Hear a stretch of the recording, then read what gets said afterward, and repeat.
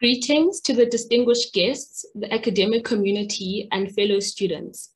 My name is Kanya Burns Mamashe. I'm a master's student in the Political and International Studies Department at Rhodes University. I would like to take this opportunity to welcome and thank everyone for making the time to attend the virtual launch of the Palgrave Handbook of African Women's Studies under the theme African Feminist Contributions to Decolonization, Activism, and Pedagogy.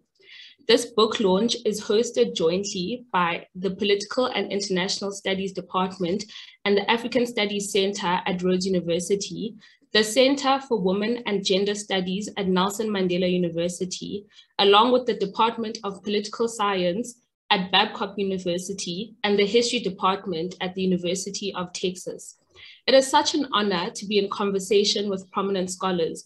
I trust that by the end of this launch, we all would have gained a deeper and broader understanding of the various contours of African feminisms.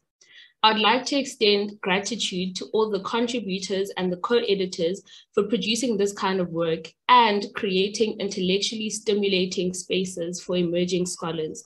Furthermore, I would also like to thank my colleagues for availing themselves and contributing to this important conversation that we will be having today.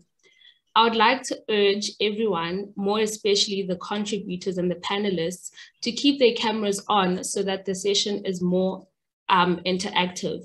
We are running a tight program, so I'd like to kindly urge the panelists and the contributors to stick to their allocated times.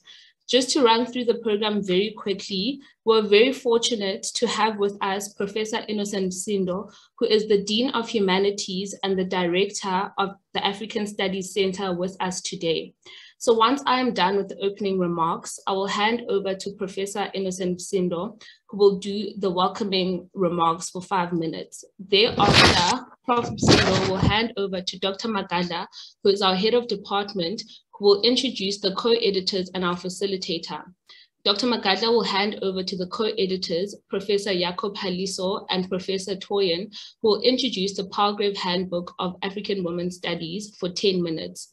The co-editors will then hand over to our facilitator, Dr. Mtero, to facilitate the panel discussion. The panel discussion has about 35 minutes set aside, so each contributor has about 5 minutes to speak to their chapter.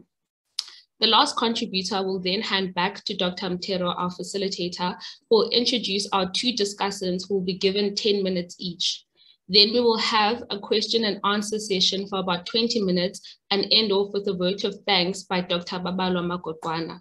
I hope that everyone enjoys the launch, and I now hand over to Professor Msindo. Thank you very much, Kanya, for the introductory remarks. I think you have taken the leaf out of me, and I will speak for a very short while. I would like at this stage to recognize the presence of my elder, a very senior elder in the field, Professor Toyin Falola. Thank you, Professor Falola, for the work you're doing. I really want to recognize your presence again. It is befitting that we receive this honor and the kindness extended to us by this initiative of having to introduce this session at this moment. I want to thank you all, colleagues, for the work that you've been doing that is leading to this virtual launch at this point. Studies of women have predominantly been dominated by scholars in the global north, and therefore it is a very encouraging thing that we are sitting here to receive a launch of such a very ambitious book project, for which I want to thank all of you. I would like to thank the Department of Political and International Studies, from which some of the colleagues who have been involved in this work emanate, as well as the initiative from the Nelson Mandela University as well. I would like at this moment to actually appreciate and recognize the following. the co-editors of the Palgrave Handbook of Women Studies, and their collaborative partners, Professor Olajumoke Jacob Haliso of Babcock University, as well as Professor Falola that I already recognized from the University of Texas. I would like to appreciate and thank also the contributors in this following order very quickly. Professor Zaitu Mateveni from the University of Fort Hare, Professor Yolande Boka from Queen's University, Dr. Kanyile Mlochwa from University of KwaZulu-Natal, Dr. Tambile Masola from the University of Cape Town, Dr. Divya Bana from the University of KwaZulu-Natal, as well as Professor Oluwabunmi Adejumo from Obafemi Awolowo University. I want to also thank and acknowledge the facilitator, Dr. Shingi Mutero from Rhodes University, as well as the organizing team, Dr. Spokazima Gala from Rhodes University, and Dr. Babalwa Magokwana from Nelson Mandela University. Thanks goes again to the master's students from Rhodes University and Nelson Mandela University in this following order. Kanya, who is before us and who just introduced me, as well as Nompumelelo Babeli, Zikomborero Maziananga, Spoka Zitau, Offense Make, Nigel Machiha, and all those who have been involved in this program. I'm really thankful and grateful that this is being launched at this moment. We wished to have hosted all of you for this event physically, and I must confess that I still have a lot to do to ensure that Professor Toyin Falola will come here one of those days. I'm hopeful he is hearing me at this moment. I don't want to belabor you, colleagues, but please have a good lunch and enjoy this moment. I'm supposed to be rushing to join an inaugural lecture that will start within about an hour from now. And so I will stay with you for a short while and then just suddenly disappear. But otherwise, please enjoy the moment. And we are very delighted that you could get this ambitious initiative to fruition. Thank you very much. Over to Dr. Spokazimagada. Thank you so much.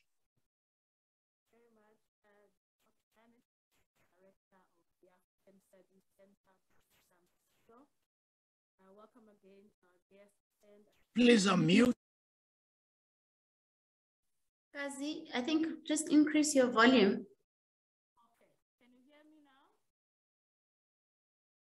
Can you hear me? Dr. Masola, please confirm that you can hear More? Me. We still can't hear you. You can't hear me. Okay. Can you hear me better now? Yes, we can hear you. Okay, it's much better. But okay. Awesome. Okay, so I'll start over by thanking the Dean of Humanities, Professor Msindo, for welcoming our guests and attendees. So Kazi, we cannot hear you. Are your headphones still plugged into the computer? Just taken them off. Yeah, we can't hear. We can barely hear you. Can you increase the volume on the actual laptop, maybe? Microphone. Can you hear me now?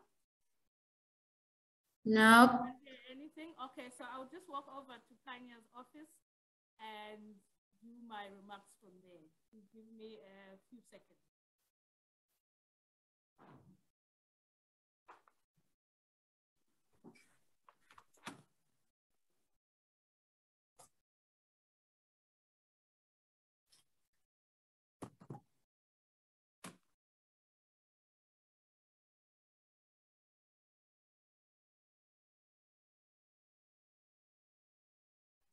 Okay, colleagues.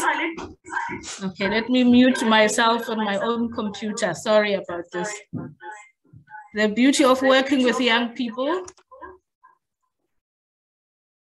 Much better. Sorry.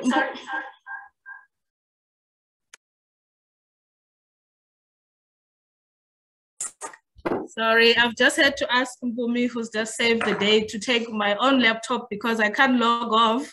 Otherwise, the whole webinar will collapse. Thank you so much. I hope you can hear me now. So I was just saying that I would like to welcome, especially the students that are here. We are over 200 in this room now. I would like to thank and welcome the third-year students that are being taught by Ms. Corinne Knowles. We borrow the theme of this launch from the title of Knowles' course, which is called African Feminist Contributions to Decolonization, Activism, and Pedagogy. I would also like to welcome the first-year students that are currently doing Introduction to Comparative Politics, which is taught by Dr. Bongani Nyoka. The first two themes of that course examine the gender question in political institutions in Southern Africa and West Africa. Welcome to Dr. Shingimdero's honors class, which is called From Triple Oppression to Intersectionality, an Introduction to African Feminist Theory. It has not always been the case that students in undergraduate and postgraduate studies in political science are introduced to gender and feminist scholarship in Africa. In a critical review of 61 undergraduate course outlines from 7 political and international studies departments in South Africa, published in 2020, Professor Sally Matthews found that the texts prescribed to students studying in undergraduate politics in South Africa are indeed, I quote, mostly by white men, mostly written by white people, and mostly written by authors based in Europe and North America, end quote. This means that this moment where gender scholarship is taught across courses, whether entirely focused on gender or other fields such as political philosophy, political theory, international studies, and comparative politics, needs to be sustained and normalized across political science and the humanities, as we have come to do with race. As Grace Idahosa, who is a graduate of the politics department in Makanda, correctly points out in her chapter titled Decolonizing the Curriculum on African Women and Gender Studies in the Palgrave Handbook of African Women Studies, she says, and I quote, any decolonization project must ask what is taught, why it is taught, who teaches it, and who is privileged or undermined by such teaching, and what are the learning experiences of the students. It requires acknowledging that knowledge and the curriculum are contextually dependent and co-constructed, end quote. The Palgrave Handbook of African Women Studies that is edited by Professor Jacob Haliso and Falola has 132 chapters. It is 2,519 pages long. It is indeed pluridisciplinary. It brings together scholars in history, sociology, political science, archaeology, sociology, health and life sciences, linguistics, literary and cultural studies, philosophy, economics, development studies, law, psychology, and many more. As the core editors point out, by achieving this pluridisciplinarity, the handbook successfully resituates African women's studies in these fields, finding new relevance for it within traditional disciplines and broader academic studies, while conversely extending concepts, models, theories, and understanding of those fields to an enlargement of our scope and methods. By this integrative process, the handbook has made it impossible for African studies and studies of Africa to remain the same as before. Having demonstrated both the versatility of its constitutive fields in enlivening African women's studies and also the centrality of women and gender in Africa to their own subjects, premises, and perspectives, end quote. For this mighty achievement, we have Professor Jacob Haliso and Professor Falola to thank. Professor Jacob Haliso is a professor of political science at Babcock University in Nigeria. She has published 10 books and dozens of articles and book chapters. She is editor of the Journal of Contemporary African Studies and serves on the editorial board of African Affairs and the Journal of International Women's Studies. She is currently the Dean of the Veronica Adeleke School of Social Sciences at Babcock University. Welcome, Professor Yaku Paliso.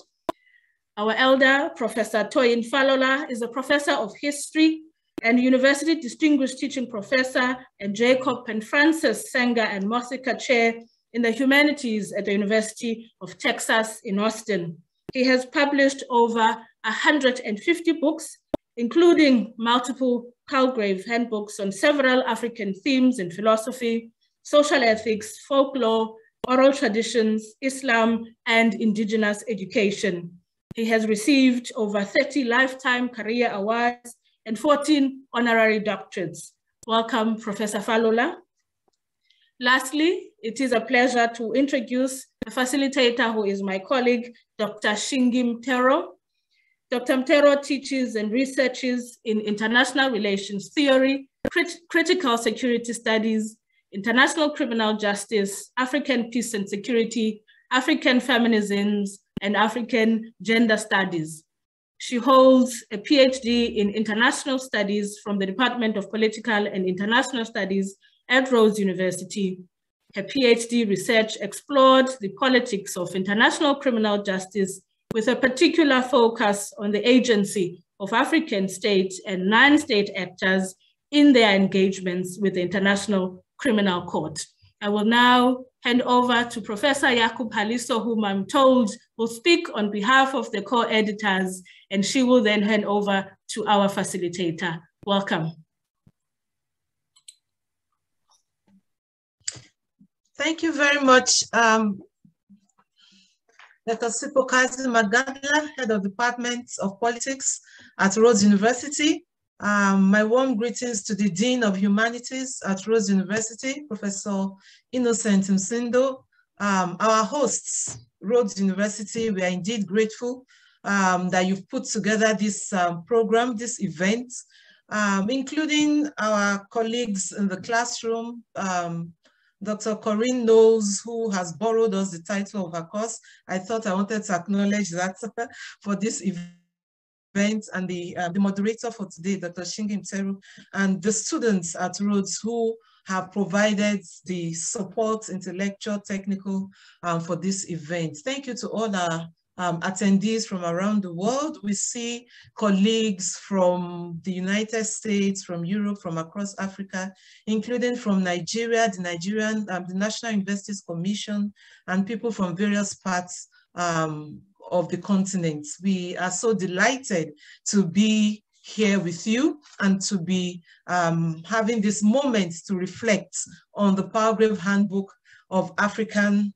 Women's Studies. I want to thank the contributors to the volume. Dr. Magadla has introduced the volume a little bit. We actually are looking at a handbook that was published in 3 volumes. The first volume focused on research and knowledge production on women in Africa, African women and politics, women in conflict and peace, and women and gender-based violence in Africa. Volume 2 focused on rewriting African women's histories, women's movements in Africa, and African women and development processes. Volume 3 focused on African women's creativity, arts and performance, and African women, culture and society. Of course, my virtual background is the cover for the book, for those who are curious about it, and we'll be dropping the link to the website for the book for those who want to explore it further. There are 2 lead editors, myself and our intellectual godfather, I call him Professor Toyin Falola, who it was that negotiated a series of Africa-focused handbooks with Palgrave, and it's been our immense privilege to have been a part of this with him, and together with over 150 contributors.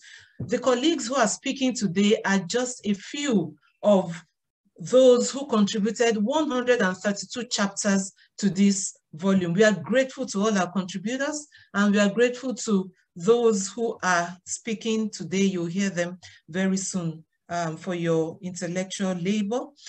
I also want to use this moment to recognize the section editors on the handbook.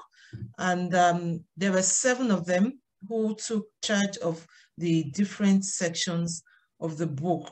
Together, we produced this volume that was aimed at basically rewriting the history and the hard story of African peoples by focusing on women's existence, experiences, contributions, challenges, lives, livelihoods, and women's futures and futurities.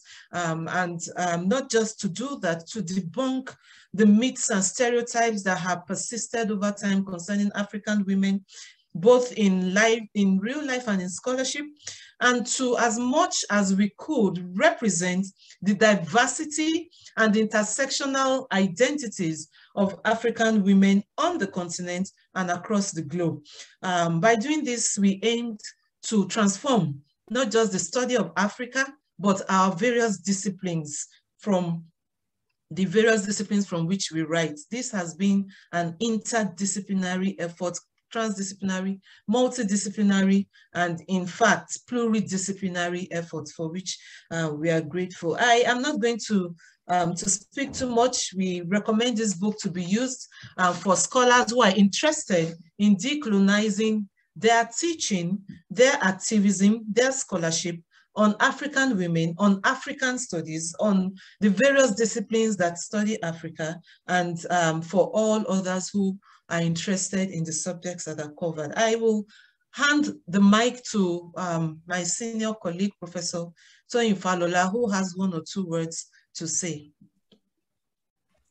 Thank you very much for this opportunity. I want to also announce that our publishers is there, Phil from Palgrave. I don't know whether your schedule will let him make 1 or 2 sentences. And I want to thank Howard University Gender Studies. They organized the first launching of this book, extremely successful. I want to thank King's College, University of London, for organizing the second. I'm thanking Rhodes for organizing the third. And we are doing the last one in person in Nigeria. We'll be bringing many people together at a hotel and talk about the book. This has already been successful with over 250 people in attendance. We are very grateful. And we have been looking at the results of the contributors. 7 have been promoted full professor that I know. The book has been widely recognized, and it has been submitted for an award organized by the African Studies Association.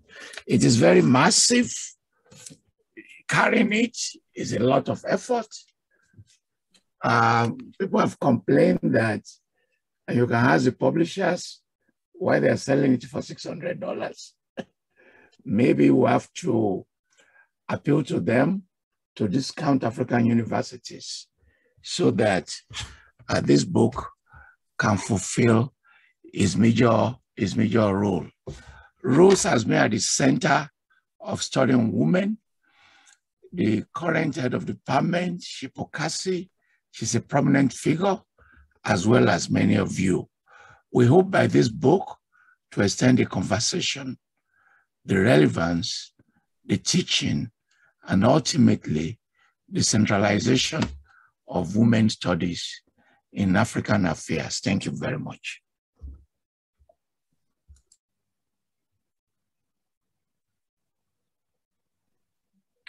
Thank you so very much, Professor Falola, and thank you very much, Professor Yakupaliso, for your introductory remarks and introducing us to the book. I agree with you, Prof. Falola, that it would be lovely if the book became more accessible so that it fulfills the purpose for which you created it, to decentralize and decolonize the study of Africa.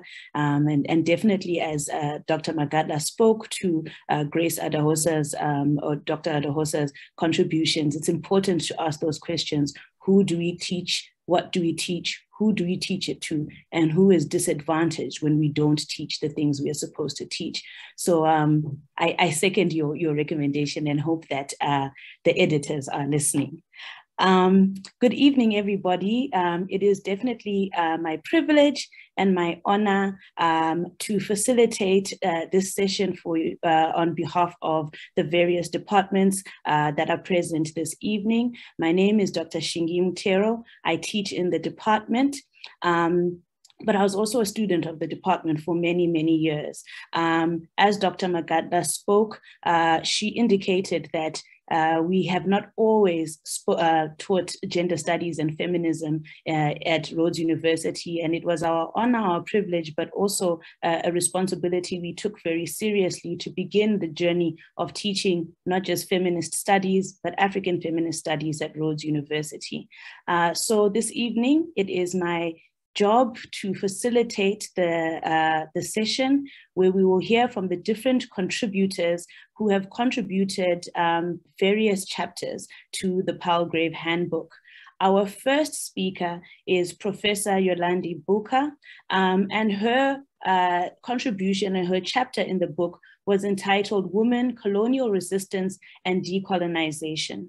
Allow me to introduce her to you all this evening. Professor Buka is an assistant professor in the Department of Political Studies at Queen's University. She is a scholar practitioner of peace and conflict whose research and teaching focus on political violence, gender, decoloniality, and field research ethics in sub-Saharan Africa. She holds a PhD in international relations from American University. Her current research is a multi-sited historical and political analysis of women combatants in South Africa. So I invite you, Professor Buka, to provide or to speak to your chapter. I think as we discussed, each contributor will have 5 or so minutes to speak to their chapter and the theme of the evening. The floor is yours, Professor. Please go ahead. Thank you so much. It's a pleasure to be among you. I will actually probably take 4 minutes because I'm looking at the time and I want the opportunity for people to ask questions and for, most importantly, for the students to offer their remarks on the chapter. I want to thank the editors for putting together this edited volume. I most importantly, as an author, want to thank them for their patience and generosity. I can only imagine the type of labor it required to gather and to patiently wait for many chapters, including mine. Their generosity made this chapter possible for me. And I think it's probably one of my most important contributions so far as a junior scholar in the field of international relations and gender studies. So their generosity, in fact, is larger than the volume that Professor Falola was holding in his hands. So thank you again. So briefly, my discipline is international relations, but I also do a lot of work in gender studies. And one of the motivation behind this chapter was an attempt to break down some of the disciplinary silos between women's studies and international relations, which is a discipline that is very much anchored in European and North American logics, but also in terms of scholarship and how power is understood, very much Eurocentric. So what I was trying to do was to challenge our history, but also bring in a different type of understanding to power in African politics domestically, but also in how African states relate to the rest of the world. So I broke the chapter in 4 major sections. The first section was to try to understand world politics as a man's world. So how do we understand the process of decolonization when we in fact understand that ascension to flag independence also meant in many ways accepting or being adopted into a community of states that was ruled by masculine perspectives of power and masculine displays of power in order to organize societies and states. The second part of the paper was an attempt to look at the diversity of the ways in which women, African women specifically, acted as agents despite the European gaze. So it attempted to reconcile the fact that African states have had different types of colonial encounters. You have settler colonial states. In the Francophone world, you had settler colonial states. In the Lusophone and Anglophone world, all of them with different types of logics, but also all of them responding to the imperatives, colonial imperatives of the colonial states. More importantly, what I was trying to show in all its varieties was the different ways in which the systems in which women operated influenced the type of agency and the type of decisions they made in order to mobilize for independence, but most importantly as well, to be recognized as full humans in their own societies. The third section of the chapter was to bring Cynthia Enlow's interrogation of feminist curiosity and understand the different roles that women played at different stages of colonial resistance across the African continent. Now, it's a tall order when you only have a few pages, and what it required was, in fact, a survey of literature that is often ghettoized in women or African women studies literature, and teasing out some of the insight and then plugging into international relations scholarship. And in fact, what you realize when you bring all this scholarship together, in fact, I have to give a little an anecdote. I had two research assistants help me do kind of a quick survey, and the magnitude and the amount of scholarship that was already written on this topic was unbelievable. And in fact, one of the tasks of this volume, in my view, and this chapter more specifically, is to normalize the ways in which we read, understand, and conceptualize women's power in the post-colony. Lastly, my exhortation was to think about rewriting the birth of the modern African state by incorporating and normalizing the presence, the power, and the strength of women in the everyday. And I will leave this because I know that I've already done 4 minutes, and I'm looking forward to the conversation to the chapter. Thank you. Thank you so very much, Professor Buka. Yes, you are definitely on time, but I'm sure there will be very many questions for you at the end of the session. So thank you for your contribution. We're going to move on to our second speaker. Our second speaker is Dr. Atambile Masola. Her contribution to this Palgrave Handbook was entitled African Women's Letters as Decolonial Knowledge Production. Dr. Atambile Masola is a lecturer at the University of Cape Town's Department of Historical Studies. Her research is also informed by the 20th century newspaper archive in South Africa, particularly written in isiXhosa.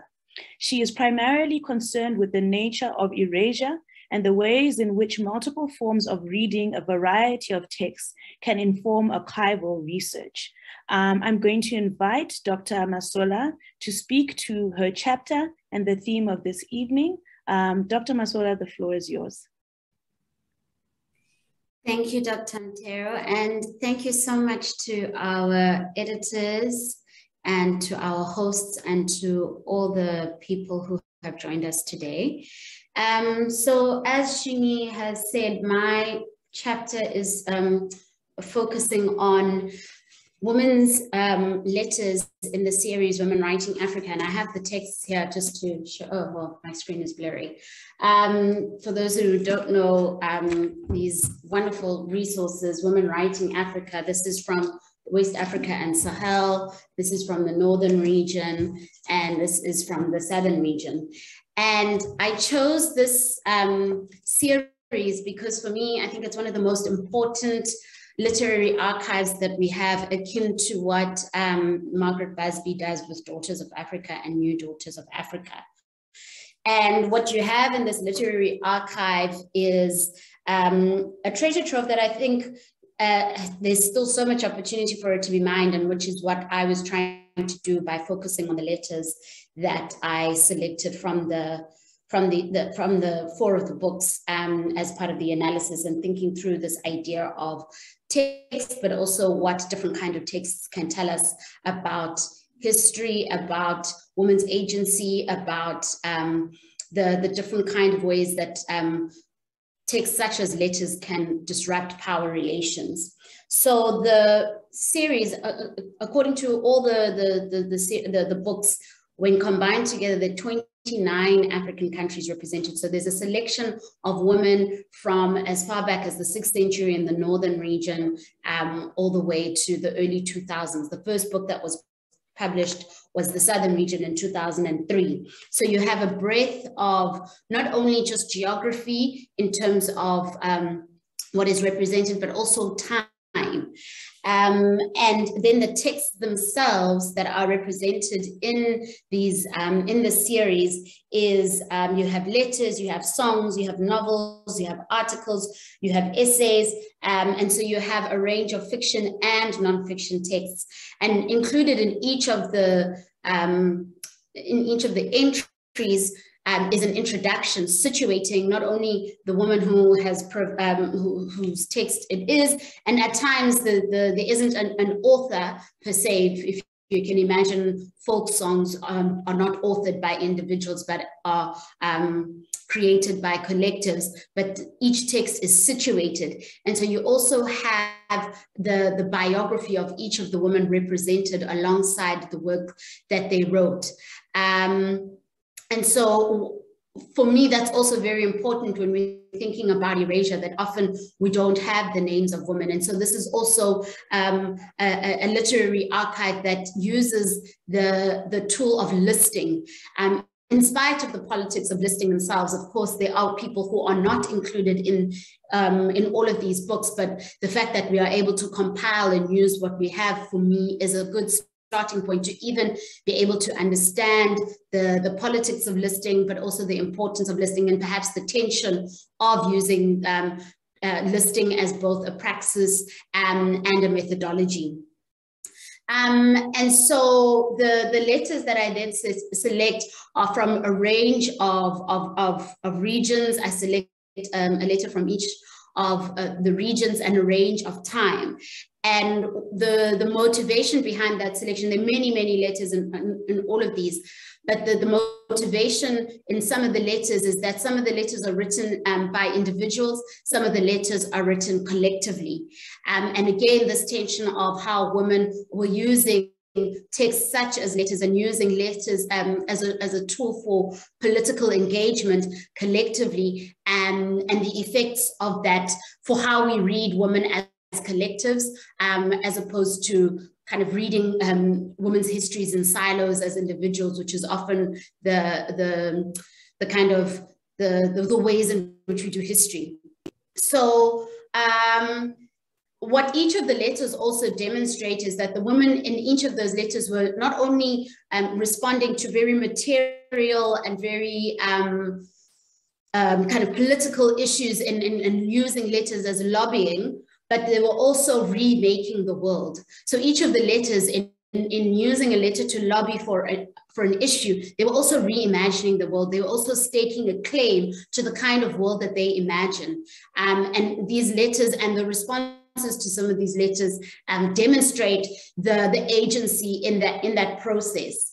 And so, yeah, maybe I'll also pause there, Shingi. I don't know how much time I've taken, but what was fascinating for me, I guess, in using Women Writing Africa, and maybe I'm belaboring this point, is even as we talk of erasure, there is still so much. So I've only kind of touched on not even 10% of each of these collections. And so when we talk about women's erasure, even as this handbook actually demonstrates, is erasure is a deliberate attempt to erase something that is already there. And it is possible to be prolific, to write a book with this many chapters with this kind of collection and still be ignored. So for me, erasure isn't something that happens by mistake. It's very much a political and kind of material and deliberate attempt at using power against women's voices in particular. So I'll pause there. Thank you so much, Dr. Masola, for your contributions. They're very thought-provoking, and particularly within the context of our methodologies and thinking through methodologies and practice. I'm sure there will be many questions for you in the question and answer session. I'm going to move on to our next speaker. Our next speaker is Dr. Kanile Muloshwa. The title for their contribution was The Subalternity of Women in African Social Movements and Politics. Dr. Muloshwa undertook a PhD in Media and Cultural Studies at the University of KwaZulu-Natal in Pietermaritzburg, South Africa. His research was conceptualized as a post-colonial and decolonial critique of intersections of the media, migration, and the urban in representations of Black subjectivity in post-apartheid South Africa. Committed to a decolonial humanities, he experiments with transdisciplinary approaches in urban migration, border, media, and cultural studies. He has published work in peer-reviewed journals and edited books. I'm going to hand over the floor to Dr. Muloshwa to speak to his chapter and the theme of the evening. The floor is yours. Thank you so much, Dr. Shingemtero. I think as a way of starting, I would say, working as a journalist for 10 years in Zimbabwe's southern region, I observed problematic ways in which the media and society treated women in general, and politicians or those who hold positions of power in particular. In the journalistic imagination, it was as if it is impossible to give women independence, even symbolic independence. A woman never stood on their own, such that a powerful woman, for example, the vice president of the country, Joyce Mjulu, was spoken about as Mrs. Mjulu, suggesting that her power lies in her husband. The husband was always referred to as the kingmaker in ZANU-PF in the Zimbabwean politics. The media and other societal institutions as a patriarchal infrastructure of representation almost always undermines women's political agents. A woman political leader is always represented as lacking any political agenda and is always fronting for some male or males. In my chapter contribution to this book, the Handbook of African Women's Studies, I attempt to discuss this symbolic annihilation, especially in the case of Dr. Nkosazana Dlamini Zuma, who some people have referred to as a front for her former husband, Jacob Zuma. I sought to reveal the absurdity of such a view in the case of female students in the fees must fall case. The fees must fall female students revealed, or they sort of enacted a feminist politics agency that questioned their male counterparts within the movement, such that no one could blame them of being a front of anyone, at least their male colleagues. As for Queen Losgay, Lodlo, and Mbuyane, while the idea that they are a front for males is there, what is important is that their case reveals how long, in a historical sense, the undermining of women's political agents has been ongoing.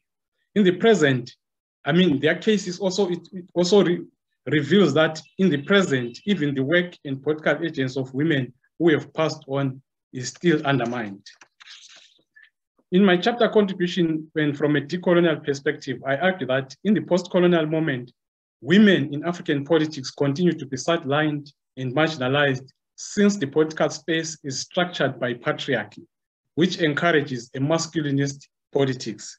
I use archival and historical research in analyzing the subalternization of women in African politics, trying to historicize patriarchy, the representation of women, and the struggles in terms of feminist politics. I use the concept of the subaltern, the way Spivak conceptualizes it, to refer to the lack of voice such that subalterns cannot speak for themselves. I know this is debatable and the concept itself is criticized.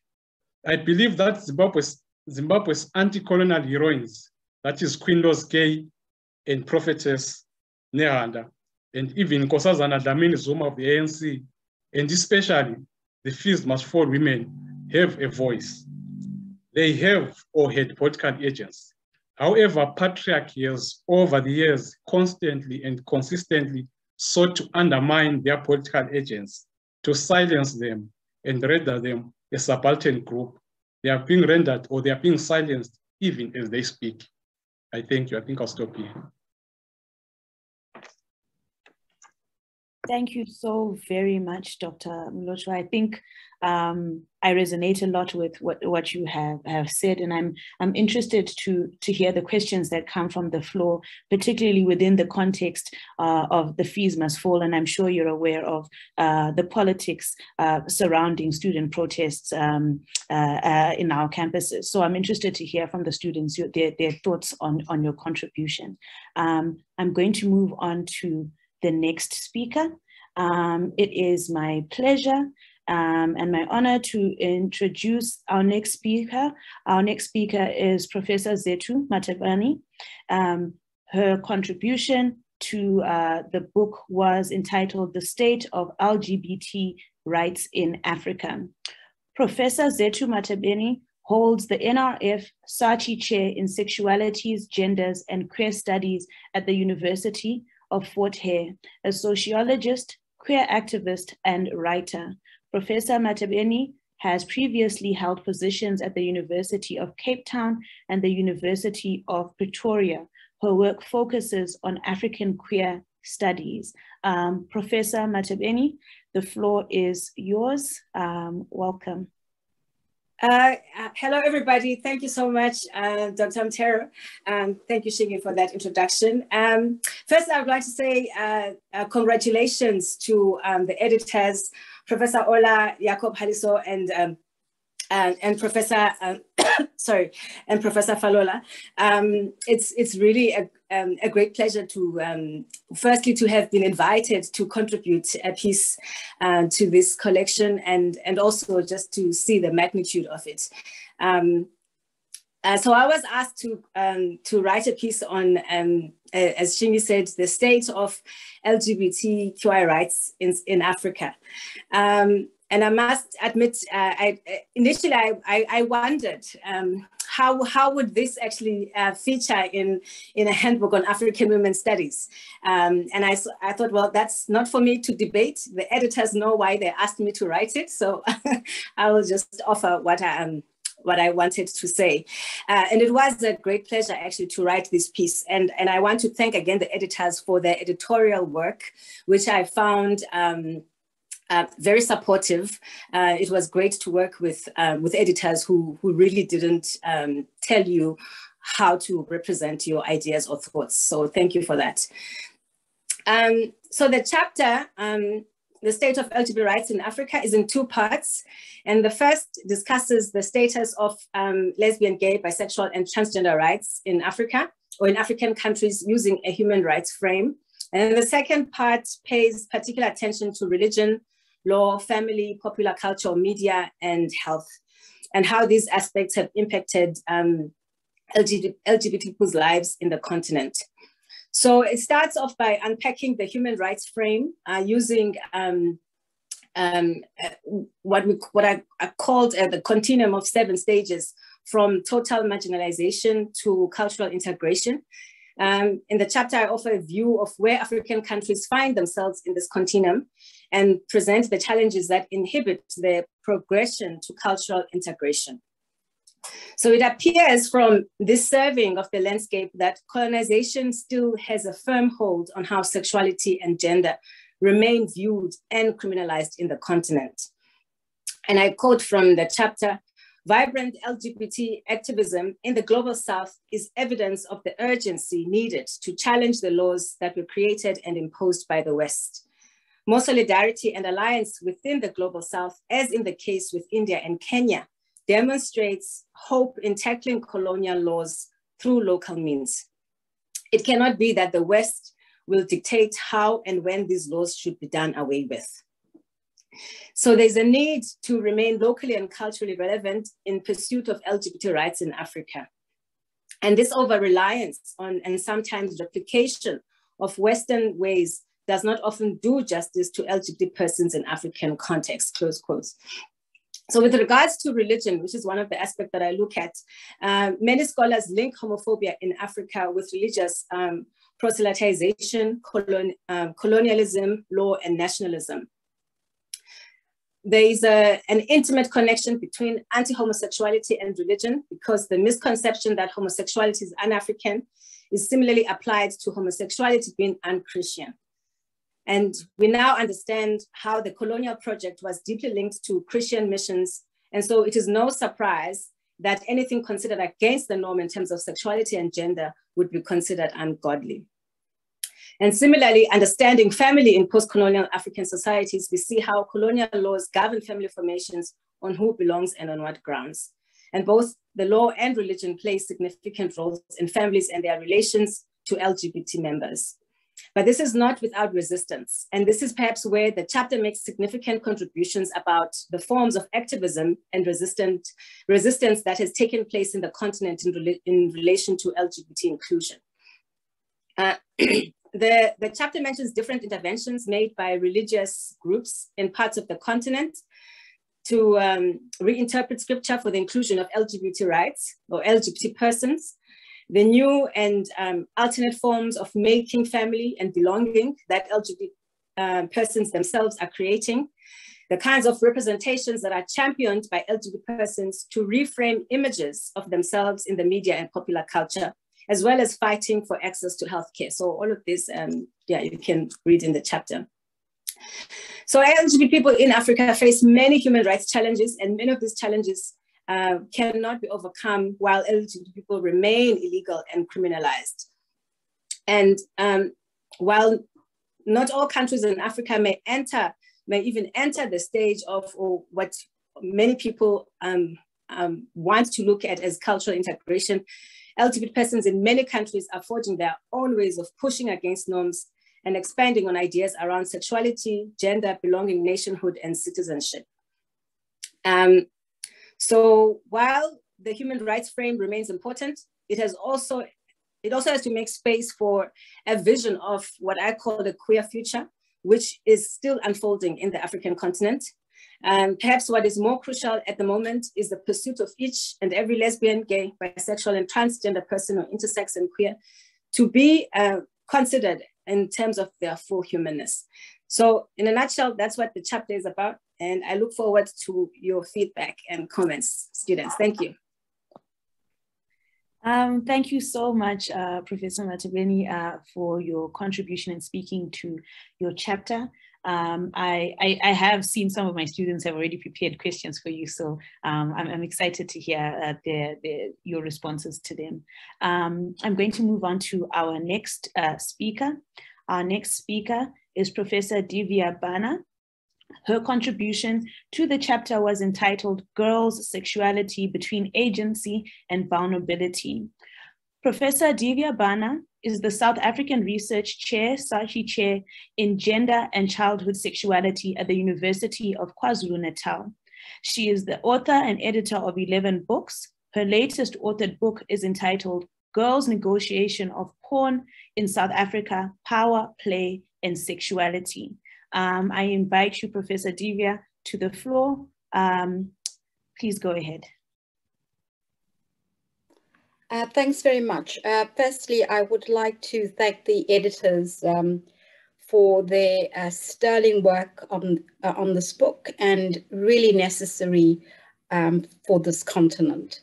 I also would like to thank the organizers and the attendees. I think this is really an important space in which we could spread the word about gender and sexuality on the continent. I am very aware that we have a diverse group of attendees, and so I would like to begin by reflecting upon a newspaper article that I came across yesterday in a local newspaper, referring to a group of girls from a high school from a township setting close to Durban that had gathered outside a magistrate's court where a teacher was expected to appear on alleged rape charges.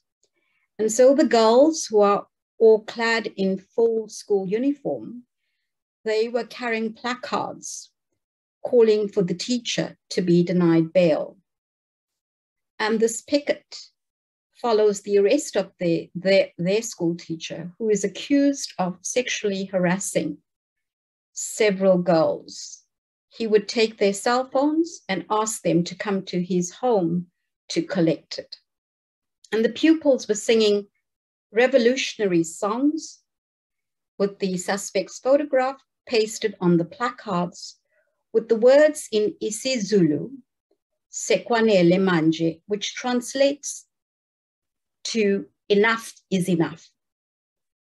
So I want to begin with that concrete description of what this chapter seeks to do. And what this snippet from the news allows me to do is to present to you directly the question of girls' sexuality and vulnerability, but also their agency. And so the punchline, in which I take a cue from Bakari Yusuf's work, is that in terms of her work with African women, is that I make a case for extending African feminist thought about what sexuality means in the lives of younger women and girls in particular, in the context of vulnerability and agency.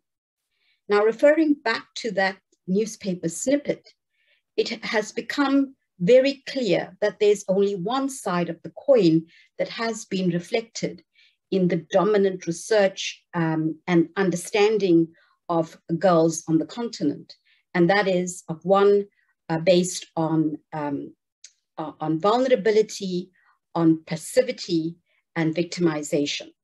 Now, even in the context where policy and programming is celebrating girl power, when it comes to sexuality, girls are seen uniformly or mainly as victims of male violence, as we have seen in this newspaper snippet.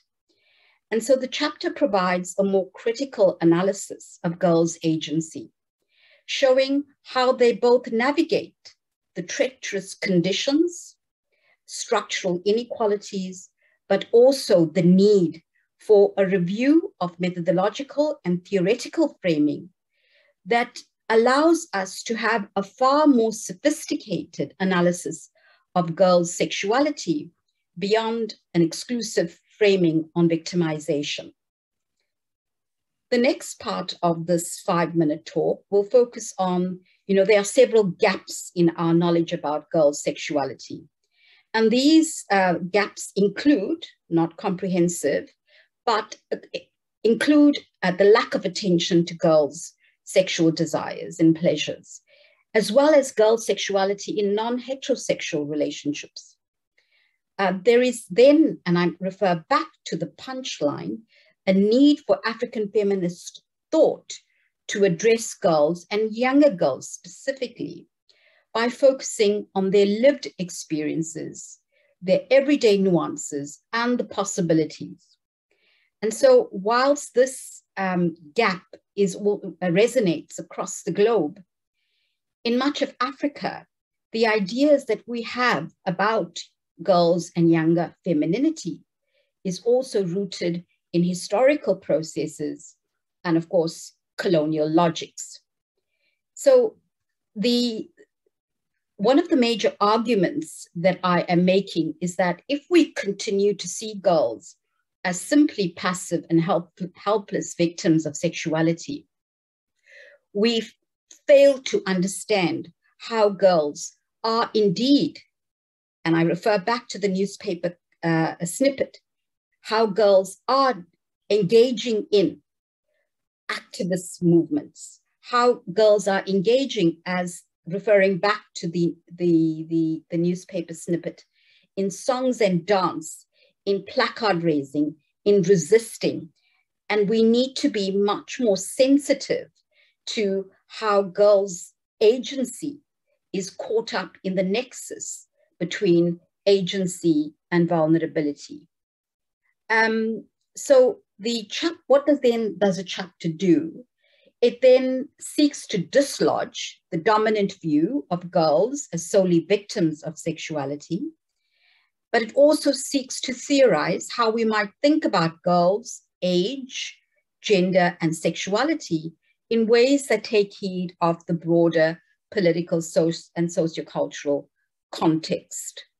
And when childhood is viewed only, and girls in particular, in the context of vulnerability and needing rescuing from sexuality, we only have a partial view of a girl's sexuality and agency.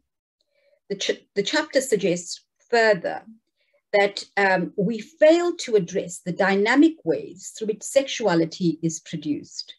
Indeed, we silence it and we create further danger by ignoring how girls' own voices tell us more about how they experience sexuality beyond danger and how they act and resist and are indeed active agents, referring back to the newspaper snippet, in terms of developing their own capacities to contest the current status quo.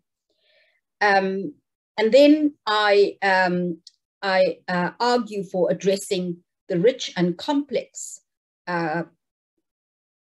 ways in which girls navigate their everyday lives, and instead of being handicapped, as we are currently, by the sterile dichotomies which continue to position younger girls as suffering from sexuality and helpless.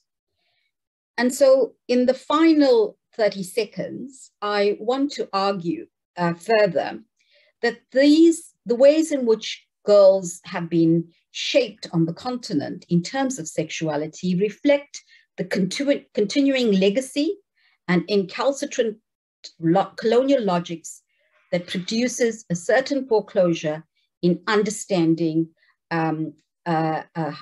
girls' sexuality and femininity. And of course, a fundamental misrecognition of their agency, the misrecognition of their agency and a prioritization of their vulnerability. So the chapter makes one thing very clear. Despite the potential for the widespread activist movements, the decolonial projects, and the vibrancy in women and gender studies, a focus on younger girls remains a marginal concern in women and gender studies.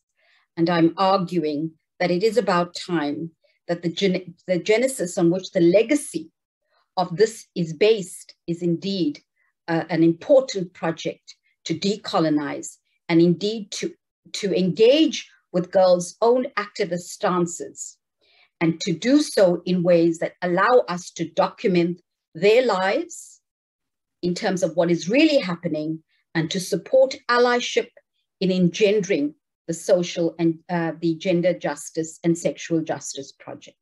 Thank you.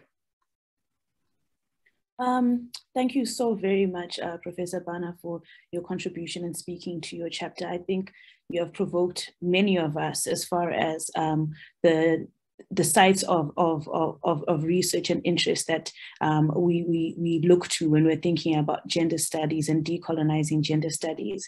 I think probably in attendance, Gogolondiwe Mtambo did a study for her master's on Zulu girlhood and the process of umemulo. And I think that sort of work speaks to this theme that we're going over this evening around pedagogy and who we study and why we study, and then therefore what we teach about and who we teach it to.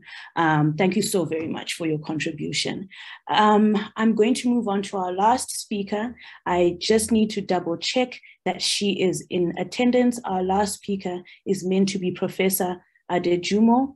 Professor, are you in attendance?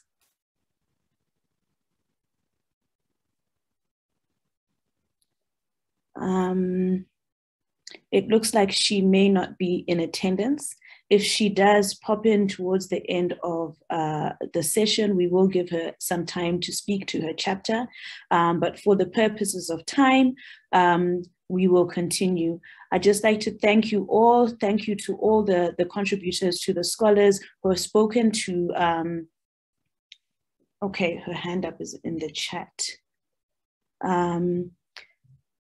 Dr. Magadla, is it possible for you to, as the host, to look if there's a way to switch her over onto as a panelist? Because if she is present, she has likely been put into the participants category.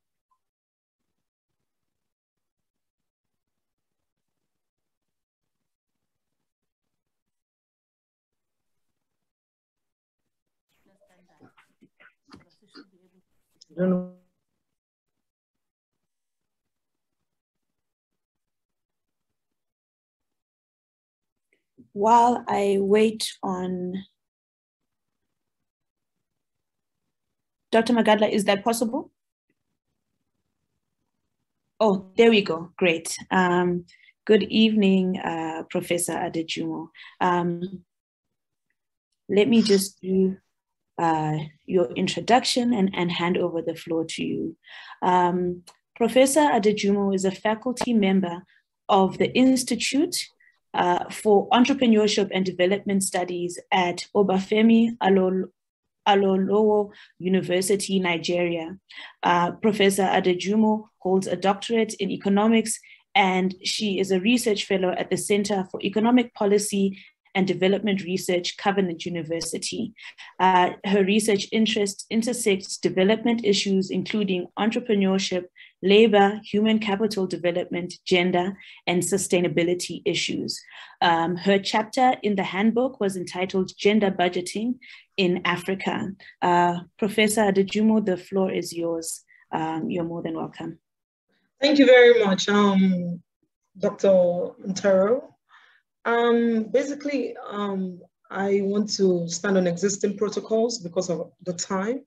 I contributed, like Dr. Ntero observed, gender budget in Africa.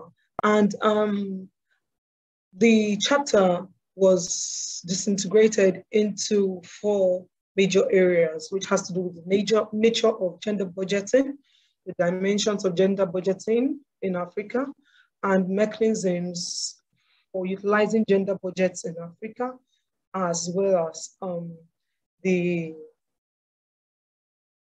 utilization of gender budgeting for gender equality in Africa. With regards to the nature of gender budgeting basically has to do with the sensitivity of budgets at whatever level into the sensitivity of budgets at whatever level into by noting the importance of genders, whether man or woman, whether male or female. And before I continue, I want to take a clue from the Govenda's statement, who was a parliamentarian in the South African House.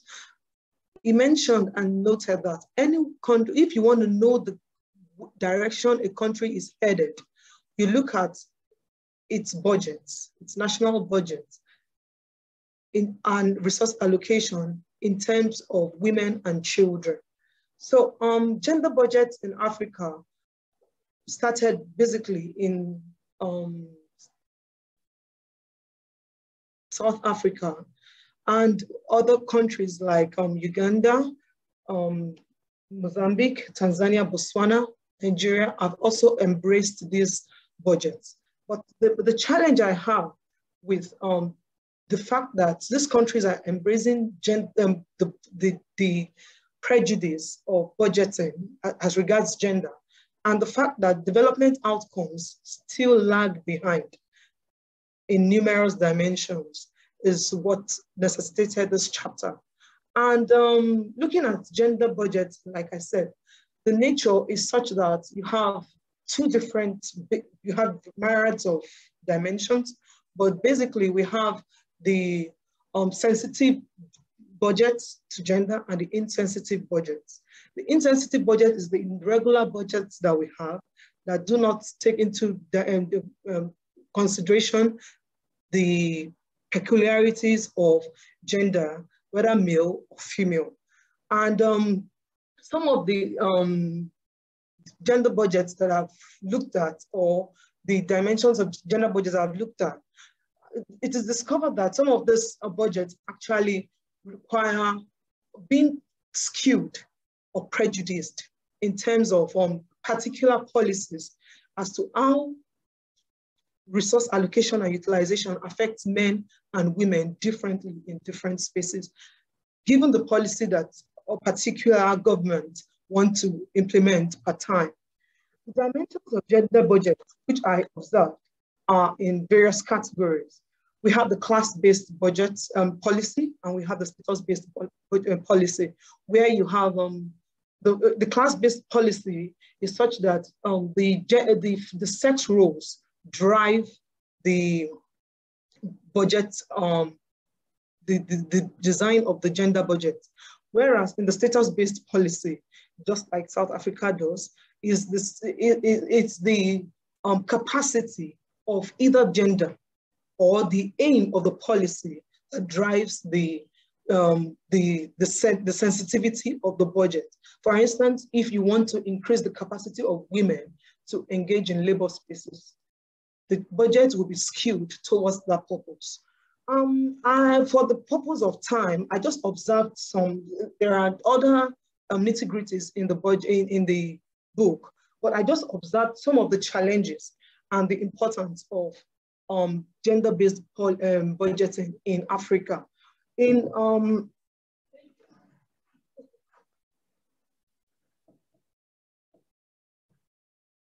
Some of the challenges of gender budgeting in Africa includes the challenge of materials, men, and mechanisms for actually going through the process of adopting gender budgeting in Africa. For instance, the systematic implementation of policies is a challenge in Africa based on some of the evidences that exist. These are just inferences from them. We have the unrealistic figures of gender of data in Africa, then the endemic nature of patriarchism and corruption. And also we have the challenge of low level of income, where gender budgeting may not be an issue or may not be of interest to some governments or some systems. And then we have the challenge of manpower, like I mentioned before. But if this budgeting is to be adopted in Africa, it can help to mitigate the challenge of inequality, in the sense that it can also help in a data-driven economy if the government can, or the whatever constituted authority that decides to adopt it, it can help to reduce the challenge of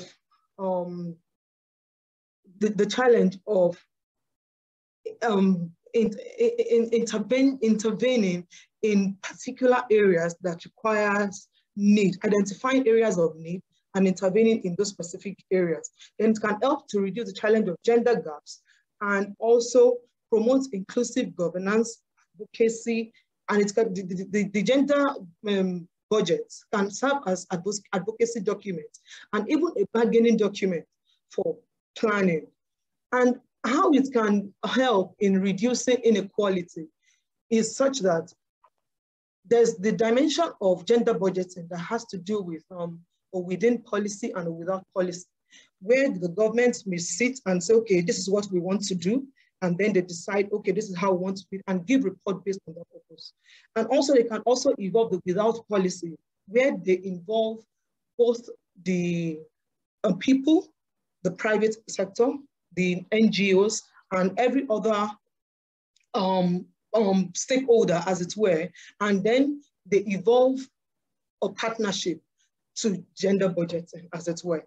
Then they can, to reduce inequality also, they can mainstream gender goals. They can mainstream gender goals into governance structure, such that by adopting the bottom-up approach, the social contract policy of the government and the people is strengthened through these approaches.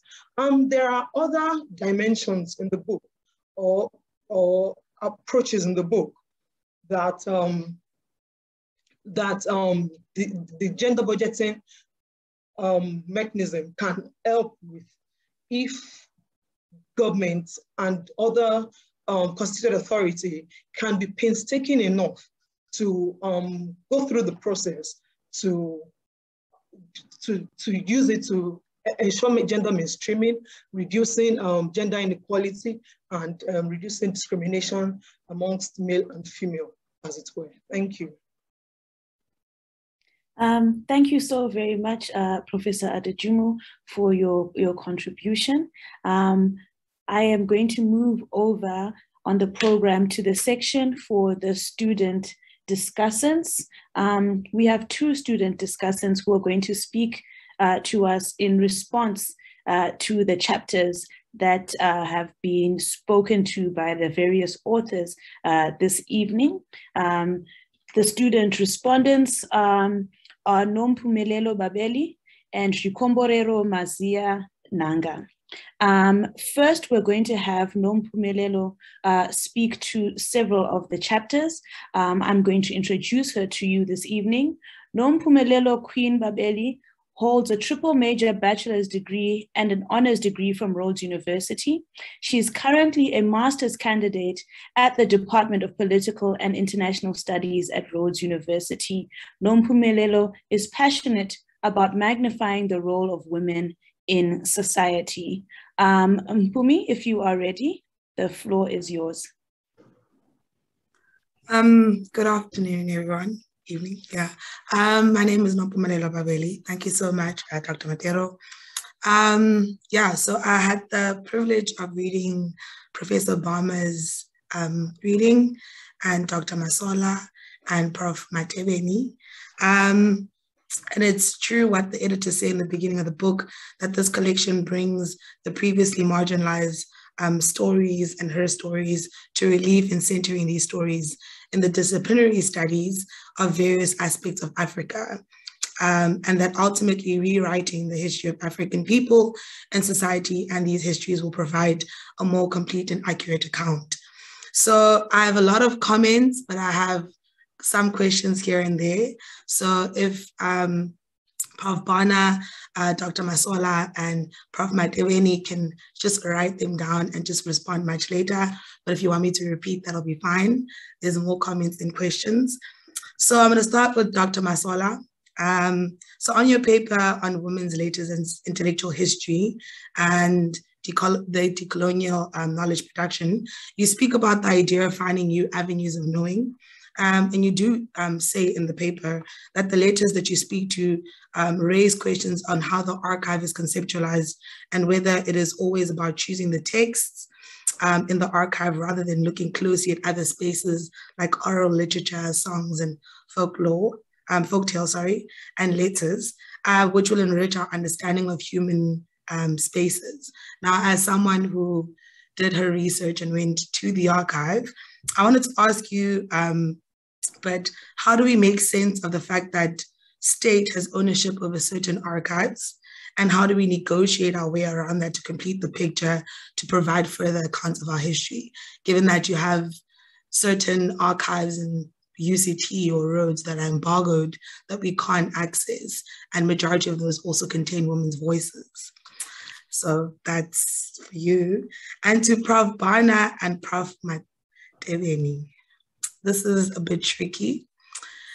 Given the fact that there were, I think mine are mostly comments for both of you, but I pose this to both of you, given that there's so many overlaps in both your readings. So both of you and your readings on girls and LGBT occupy the same position. So how do we make sense of the fact that the LGBT and girls occupy the same position of vulnerability, but from different locations? Right, with the idea of Africanness. So for girls, like their sort of authenticity comes from whether they're virgins or submissive, and the use of contraceptive, which Prof. Barna discusses in the reading. And for the LGBT, their vulnerability, which is just being who they are and being able to access certain rights, is seen as inauthenticity, right? So closely linked to the idea of them being un-African. So both groups are suffering between the link of inauthenticity and vulnerability and its proximity to the notion of Africanness. So if you could just speak to that.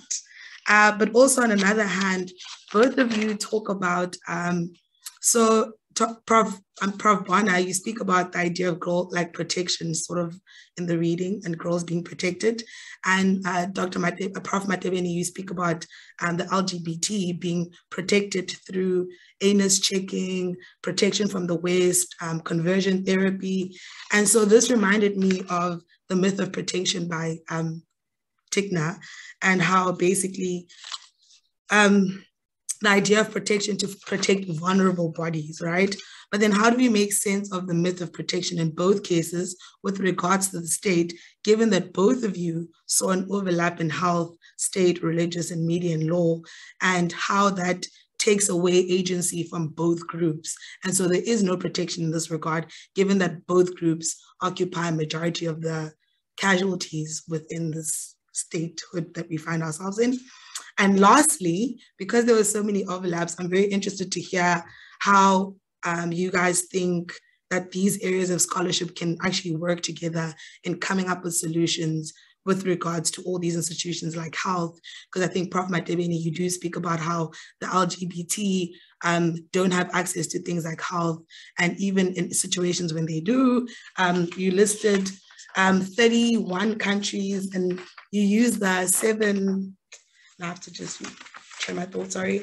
You use the 7 legal protection presented by Kurtz, and you speak about how 31 African countries still deem homosexuality as illegal, and 22 have moved to making it legal, but 5 of them only guarantee rights to protect the LGBT, and only 1 of them has given them rights, positive rights and full legal status, and then but none of them have actually moved to the 7th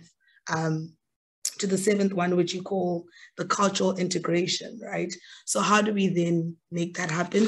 But also how can the possibility of combining the scholarship work?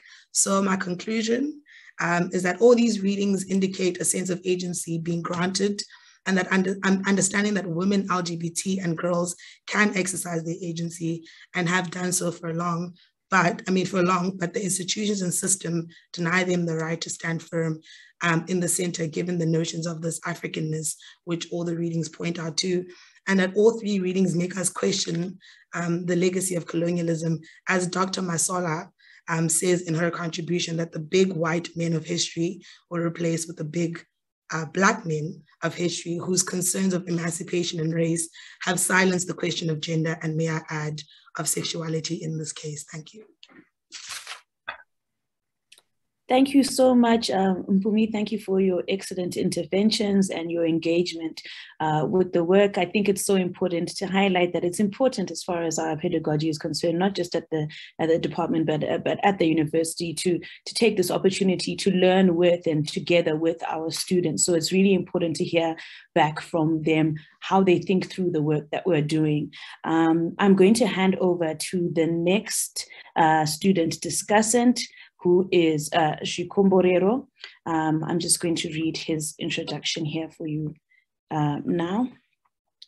Shikomborero Mazia Nanga completed an undergraduate in BA Political Science and Law in 2019 and an honors in Political Science with distinction in 2020.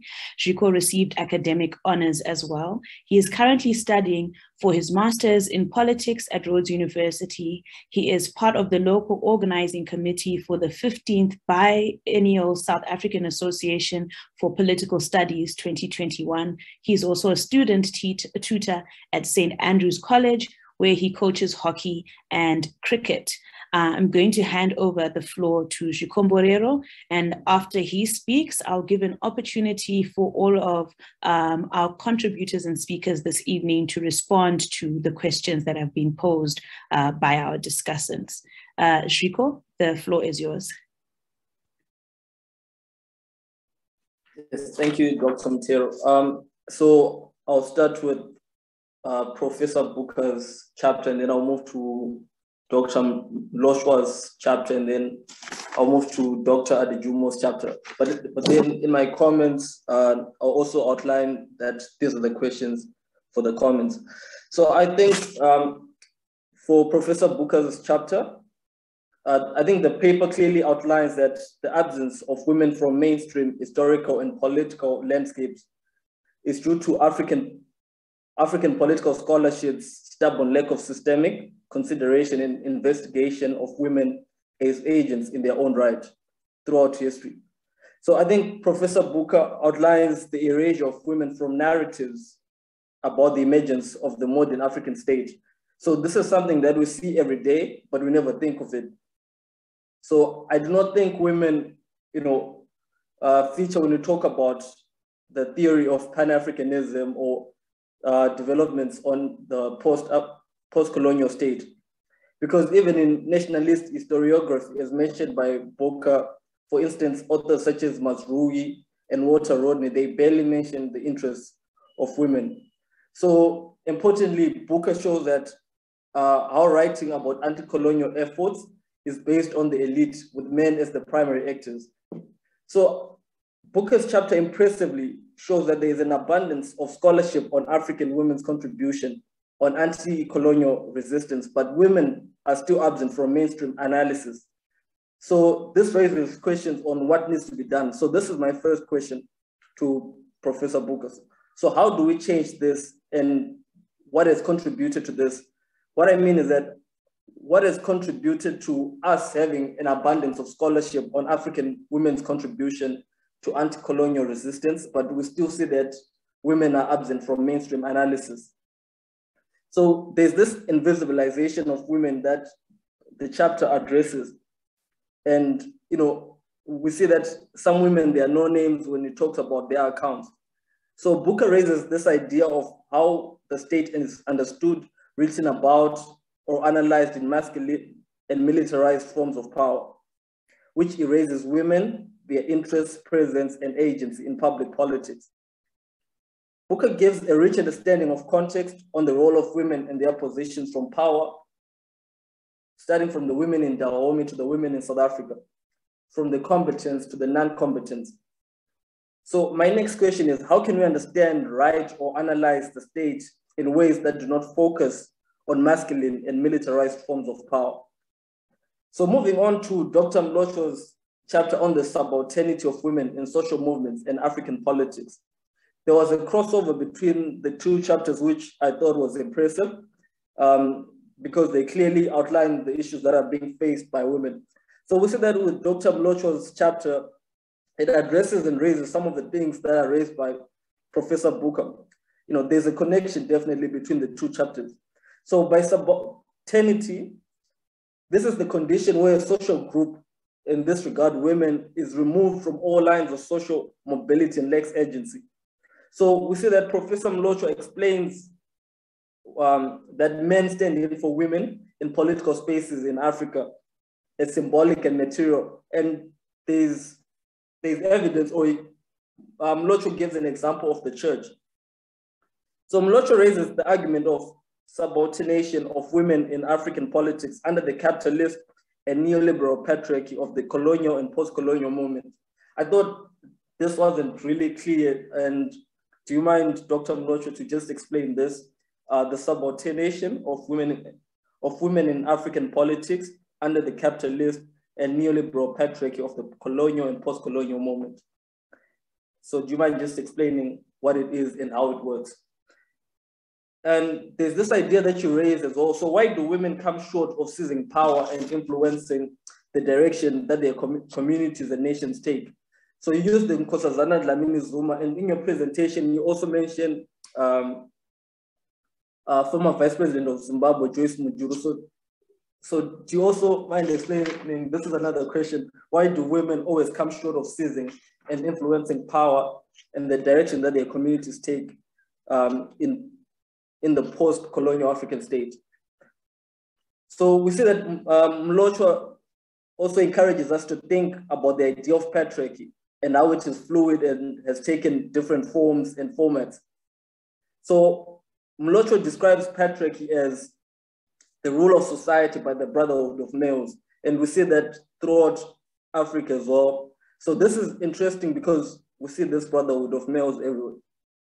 And most importantly, what was interesting is that he manages to visibilize what I thought was a brilliant take, Queen Lozikei of the Ndebele Kingdom, who I think has been forgotten in historical accounts. And he also manages to bring out Mbuya Nehanda, a spirit medium, who led the Shona people in their war of Chimurenga, or war of liberation. Lastly, Mlocho shows the linkages between corruption, political violence, and electoral theft to the patriarchal nature of politics. I thought this was a brilliant take, but my question is similar to the question that I raised for Professor Book. Can you construct the way we understand power and the nation state to one that is not patriarchal? That was, I think, a gap in the literature. So do you mind just answering that as well? So moving on to, lastly, to Dr. Adejuma's chapter on gender budgeting in Africa. So gender budgeting in Africa, she describes it, means preparing budgets or analyzing them for gender perspective. So gender budgeting, she argues, checks inequalities and sets the equalization of the status of women through resource availability and civic rights to facilitate better access to services funded by the government. So Dr. Adejumo acknowledges the role of African governments have tried through gender budgets, but do you mind just explaining, because I thought there was also a gap on the level of commitment the African governments have tried on gender budgets. Moving on, because this was not clearly addressed, Adejumo also outlined that there are policies throughout Africa that facilitate gender budgets and gender mainstreaming. So there is reference in the chapter about gender budgeting commitment from African states.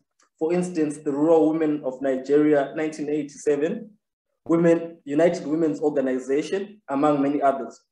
So another question is, what is the position on gender budgeting currently in Africa? And can we measure the progress from where it started and where it is now? So Adejumo brilliantly raises something that has always hindered progress in Africa. And she also mentioned it in a presentation where she outlined that the main challenge with most African economies is not the knowledge or applicability of gender budgets, but being able to match this gender consideration in gender budgeting with development concerns. So how do we do this? How do we address this for African states where there's this demand for development and there's also this demand for gender budgeting? How do we address this?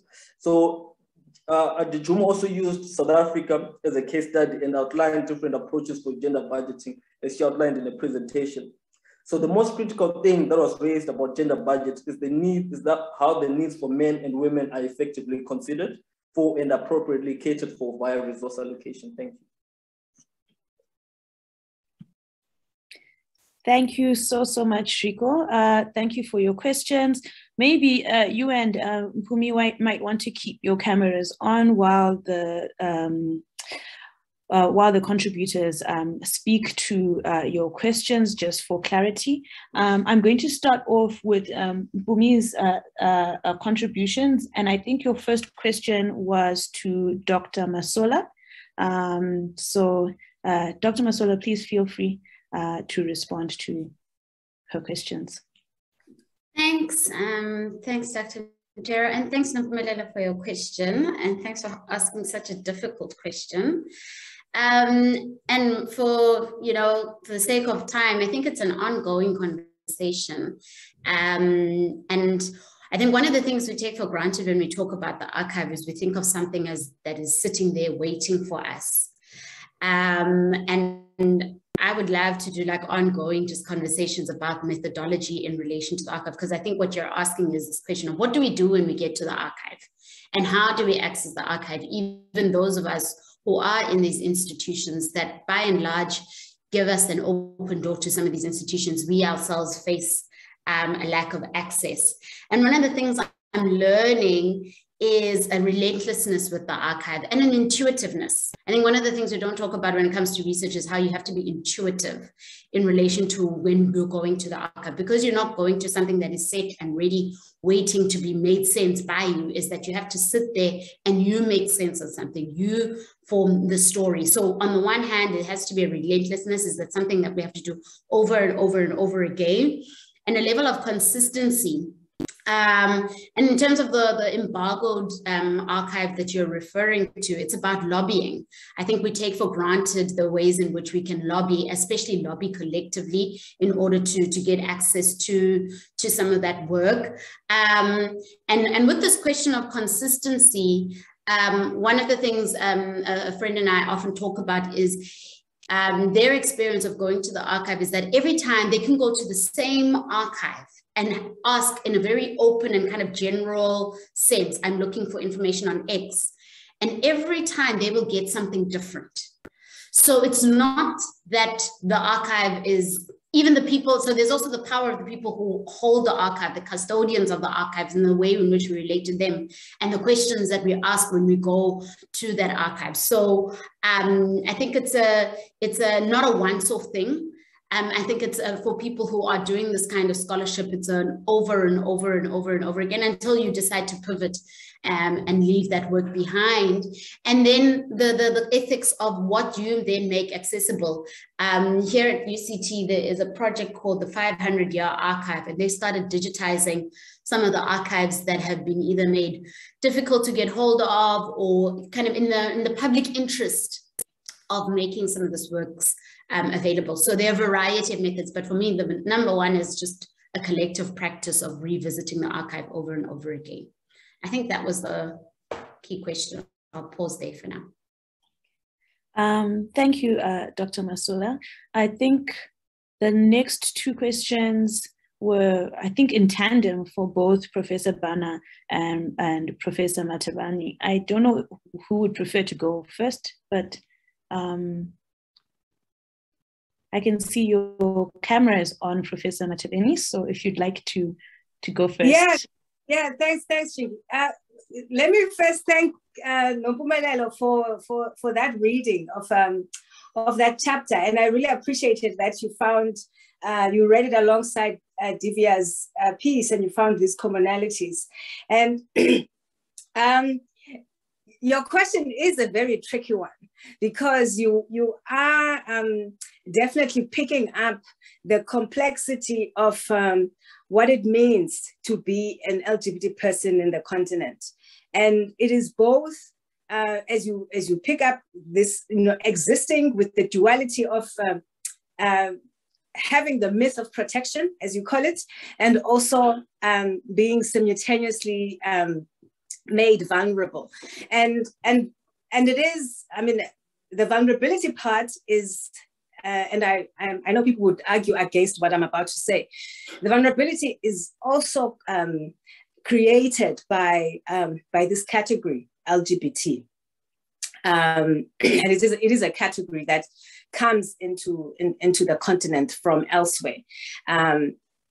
And I say this because we've had, now we know we've had forms of existence, gender and sexual diversity that has been in the continent that were not necessarily considered LGBT, but the moment LGBT gets into our frame, then it brings about these ideas that certain people have to be legislated against and certain people have to be protected because of what they represent or who they are, etc.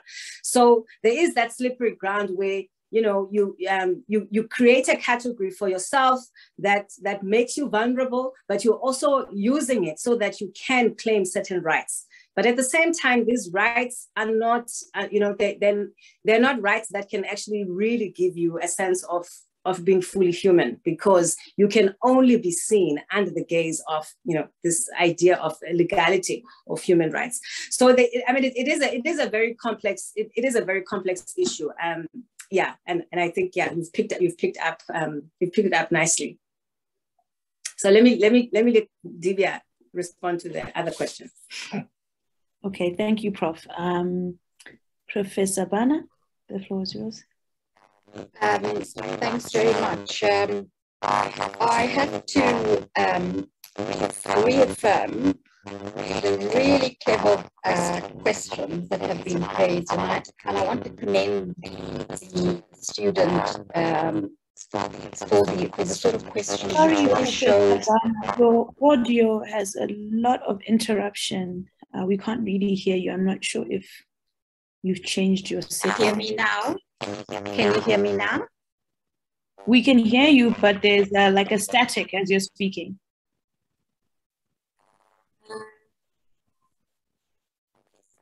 So I have no idea what's going on. Can you hear me now?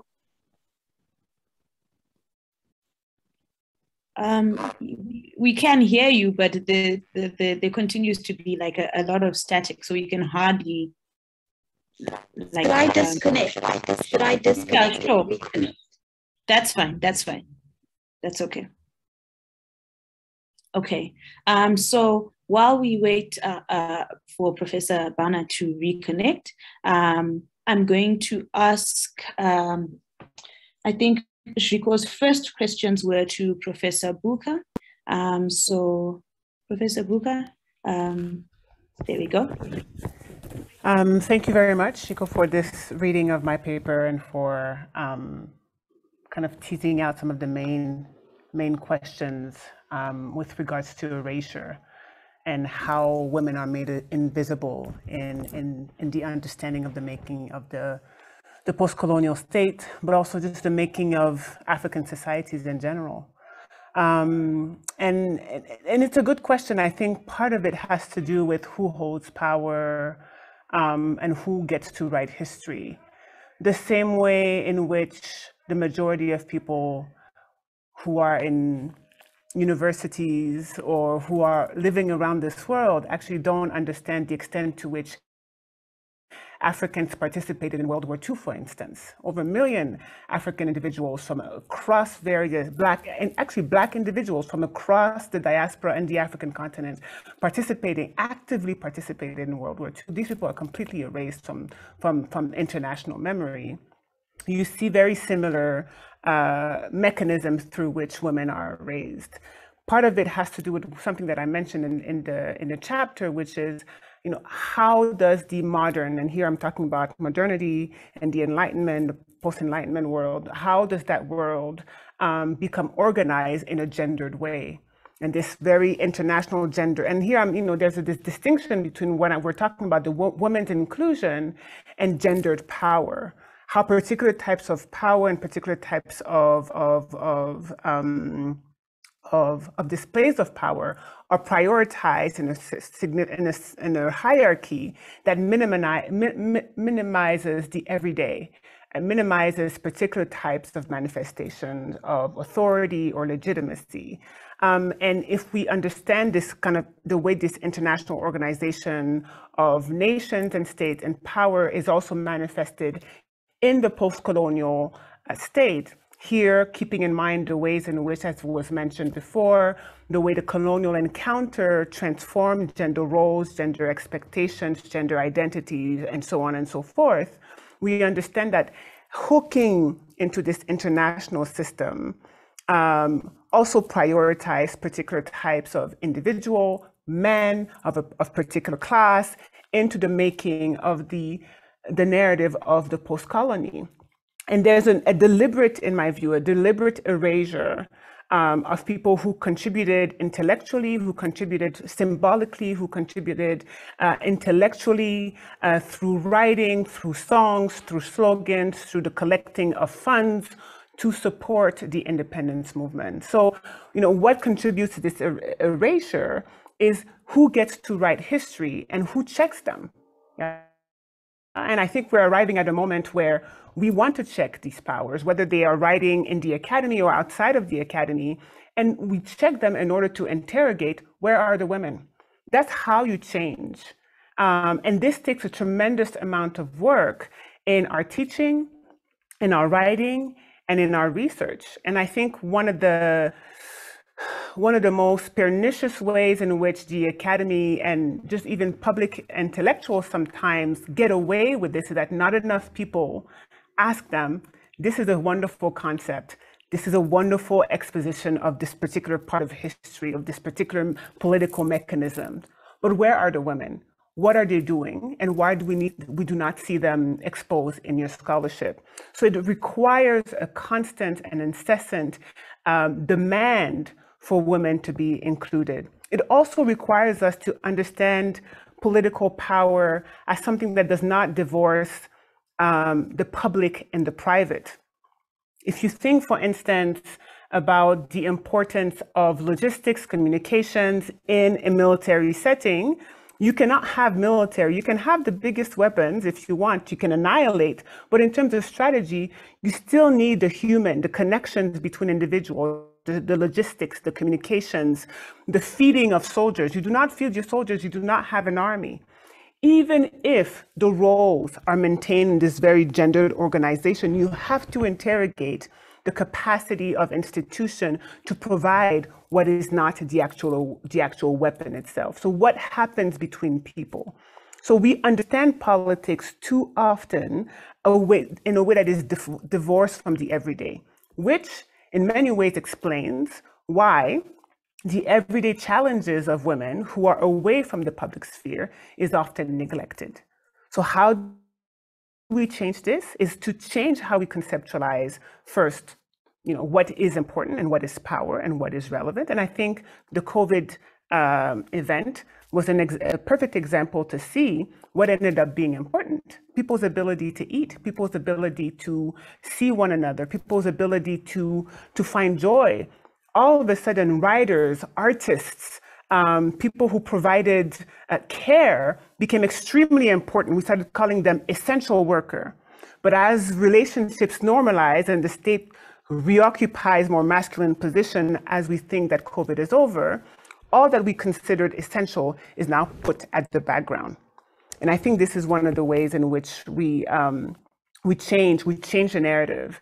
And in fact, if we look, and I'm going to finish this here, if we look at the scholarship of somebody like Siba Grovagui, for instance, he actually challenges how we understand sovereignty and legitimacy that is solely focused on this legitimate, use of monopoly of force, and demonstrates how even states like Belgium, who actually don't have this capacity to defend themselves in Europe, are actually recognized simply because there is some sort of consensus.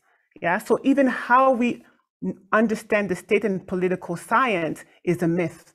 And if we can tease out this myth and look at the fibers that make society, even though, as you know, I have an issue with the modern state, but even if we accept it as is, if we tease out what makes the state, what makes society, it's far beyond what is public. It is far beyond what is masculine force. And if we can do that and always check our interlocutors to understand the state differently, power differently, but also interrogate where are women incessantly, I think we'll have a change in attitude, a change in how we write, a change in how we teach, and a change in how people understand society more broadly. Thank you, Professor Buka.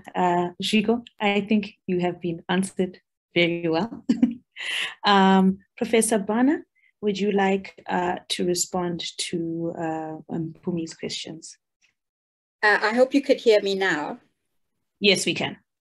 Brilliant. So the first question which Zetu addressed was really the convergence between LGBT and girls in fact, the ways in which infantilization operates, and of course, the subordination of femininity and the female, and of course, how age then complicates this infantilization, which for me is also premised upon the legacies of coloniality.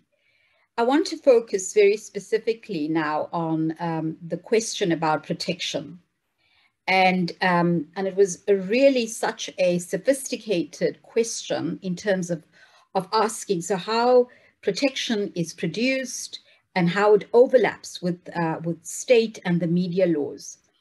And so protection for me, and I have 4 responses to this. Protection for me, it may do more harm than good, because it confounds girls' own decision-making. It denies their ability to be sexual or to become sexual. And also by amplifying sexuality and childhood sexuality, in my case, as a sense of shame. So this is then what protection does. And very often protection legislation, as the question so rightfully pointed to, often backfires and is an absolute contradiction, and then goes on to produce more harm than good. So that's the first point. The second point is that when it comes to protection, sexual victimization and protection are oversubscribed to heterosexual girls. And that points directly, to what the chapter has been arguing, is that then it reduces girls' agency and again reaffirms the state of uninterrupted sexual helplessness. So under these circumstances, then the understandings, young female sexuality or sexual pleasure and desire is subsumed and is undervalued, because the priorities are protection, and protection is seen as the only form of agency. So protect yourself from sexuality is seen as the only form of action and agency. And so sexuality then becomes part of these tired dichotomies, seen as a domain of suffering, and protection then, of course, is seen as this authority, this authority model that is seemingly the only way in which we can know young sexuality and girl sexuality in particular. So finally, what protection does is that it correlates risk with harm. And then, as the question pointed out, towards state and media laws, what it does then, it incites legal interventions and criminalization and prohibition. And so in my latest book, and I'm not advertising, although you may see it as that, but and in my latest book, what I do is exactly this: the ways in which the legislation around porn is exactly based on the interventions to block it in order to protect children, girls, and young people. And protection then is seen as the only way of safeguarding girls and securing their sexual health and well-being. And then girls remain under greater surveillance and it reinforces this, as I stated earlier, it reinforces sexual shame and stigma, and it reinforces the need for protection, instead of also addressing how girls themselves can manage, can accommodate, can act against, or not simply being victims, but also as agents. Thanks very much. Thank you, Professor Bana. I'm going to move on to the last two contributors and Shiko's questions, just for the purposes of time. I don't want to limit you in your responses, but please be mindful of time. I think, Shiko, your next question was for Dr. Mulochwa. If you would like to respond to Shiko's questions. Okay, thank you. I'm going to be brief because honestly, the questions are quite difficult. I mean, they are questions that require us to think together because they are serious questions, I must admit. And in terms of the first question, I would say patriarchy has a long history, but it has a long history. It goes way back, maybe to colonial times or even before. But the kind of patriarchy that I study is under post-colonial conditions, where the post-colon, is a condition that is articulated by coloniality, capitalism, and even the patriarch of the colonial. So we can see even that of late, the post-colonial is not of late, but around, in the case of Zimbabwe, around the 90s, it became neoliberal, like it adopted the neoliberal ideologies. And my interest is in representation, and I'm interested in representation as arising out of colonial conditions in two senses. First, I'm interested in representation around representation, like in politics, like around the idea of elections. We know that elections are the sort of the keystone, or they are central to neoliberal democracy, how neoliberal democracy runs. But we know that they are said to be quite expensive, especially for most, like democracy is expensive for most African countries. And to say democracy is expensive is to say, in another sense, to say, especially for women in Africa, it is expensive for them to fully participate in democratic processes. And then the other sense is in the symbolic sense, like we know the institutions of representation, especially the media, they emerge out of capitalist conditions, like their companies, they are run as companies, they are after profits, such that the money that they expect to get from readers or people who buy newspapers is negligible compared to the money that they want or they target from advertisers and other people who have influence in society.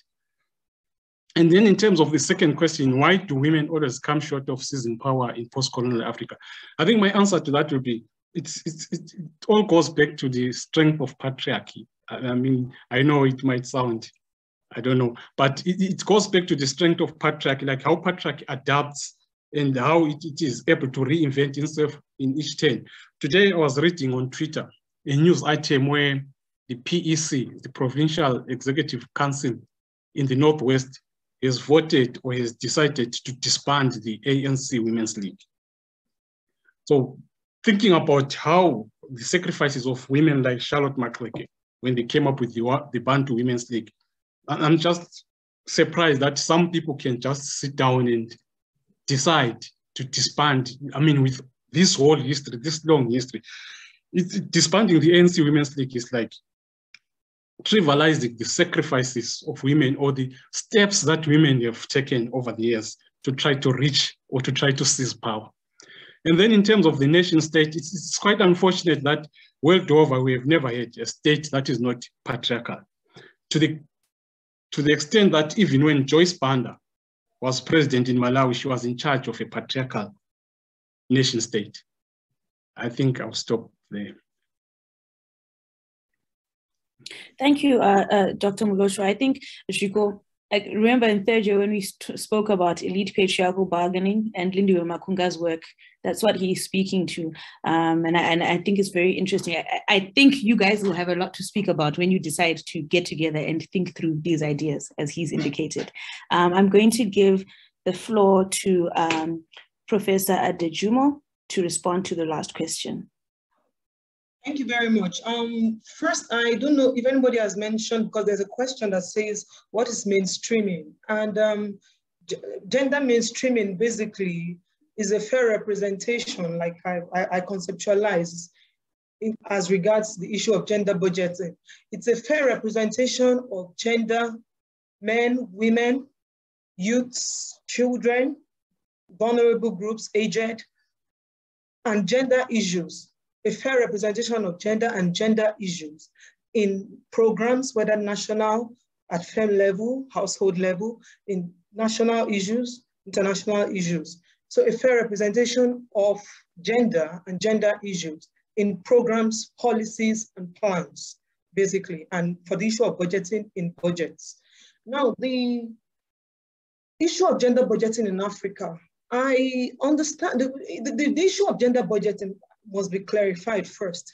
The issue of gender budgeting is such that I have a budget I want to plan about or I want to do. And then at the level of budgeting, I introduce an analytical component that takes care of the differential impact of a program or plan or policy that I want to do, of the effects of that intended program or policy on different groups or categories of persons that are in focus. And like I noted in the chapter, the issue of gender budgeting is known, but the level of adoption is more of a generalized level of adoption compared to what it actually implies. Its adoption, it's more of a generalized concept. And what I mean generalized concept, a peculiar instance is the Botswana example I gave in the chapter. Usually what governments do, for instance, because in my submission, I made it clear that all level of constituted governance, whether at firm level, organization, church, mosque, religion, whatever, wherever, the issue of gender budgeting should be a component for inclusion, for and reducing discrimination, as it were. So it's beyond just national issues, but I'll concentrate on that for now. Now, the issue of at national level, we discovered that if the government wants to express itself for gender budgeting, it is usually done institutionally and done maybe through the Ministry of Women Affairs, Ministry of Finance, or the representation across sectors is missing amongst, that's by observation, but that can be verified empirically. But usually from the readings, it's observed that institutionally, that is the mechanism that most governments are trying to achieve gender budgeting, so it is largely misconstrued and generalized. And that's the position from the narratives in Africa. What can it be measured? Yes, it can be measured. And based on what it is now, the measurements that you can have is based on maybe the resource allocation and utilization for gender issues. How resources are allocated, national resources, local resources, regional resources, how they are allocated for gender issues. Maybe, for instance, if I want to do a study on how resources are being utilized, I can look at the differential impacts on men and women, on children, as it were, like that. Now, but the poser for the future is that if gender budgeting is supposed to be used as supposed to be used, then I see a future where researchers will be needed in this regard, because it's a mechanism problem and man problem that we actually have, because it's a process. If I take a policy, for instance, and I want to do this policy, a policy of increasing maybe like I said before the other time, increasing women participation in labor spaces. I would have to, for instance, look at what is happening on ground, introduce the components of maybe impact evaluators to take a stance of what is currently happening and what we want to achieve based on the current resources that we want to disperse.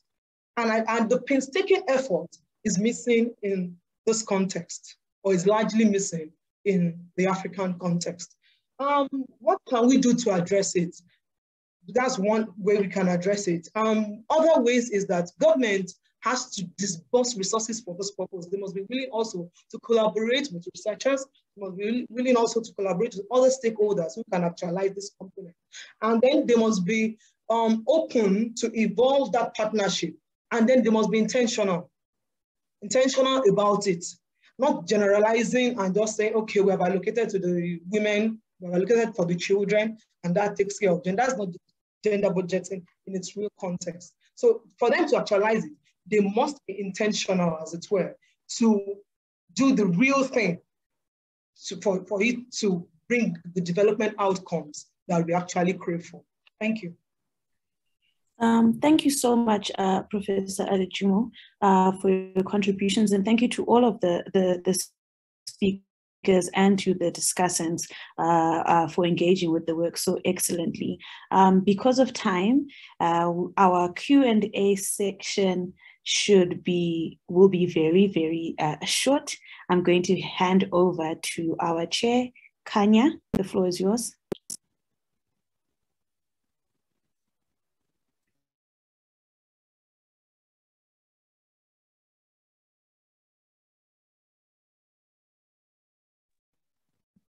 Kanya? Sorry, the first question we have is for Prof. Zetu from Esihle Lupindo, and they're asking, Prof. Zetu briefly mentioned that they write about a queer future, and right now, Nompumelelo just spoke about the myth of protection. As we make these attempts to work towards a queer future, can we rely on the state to achieve our ideals of the queer future? And then the second question I have is from Tsidikhala to Professor Bana, who is asking, do you think the framing of African girls as vulnerable and therefore lacking agency in terms of their sexuality is the way in which Western scholarship further marginalizes Africa so it can be perceived as the savior? In terms of development programs, it implements in Africa?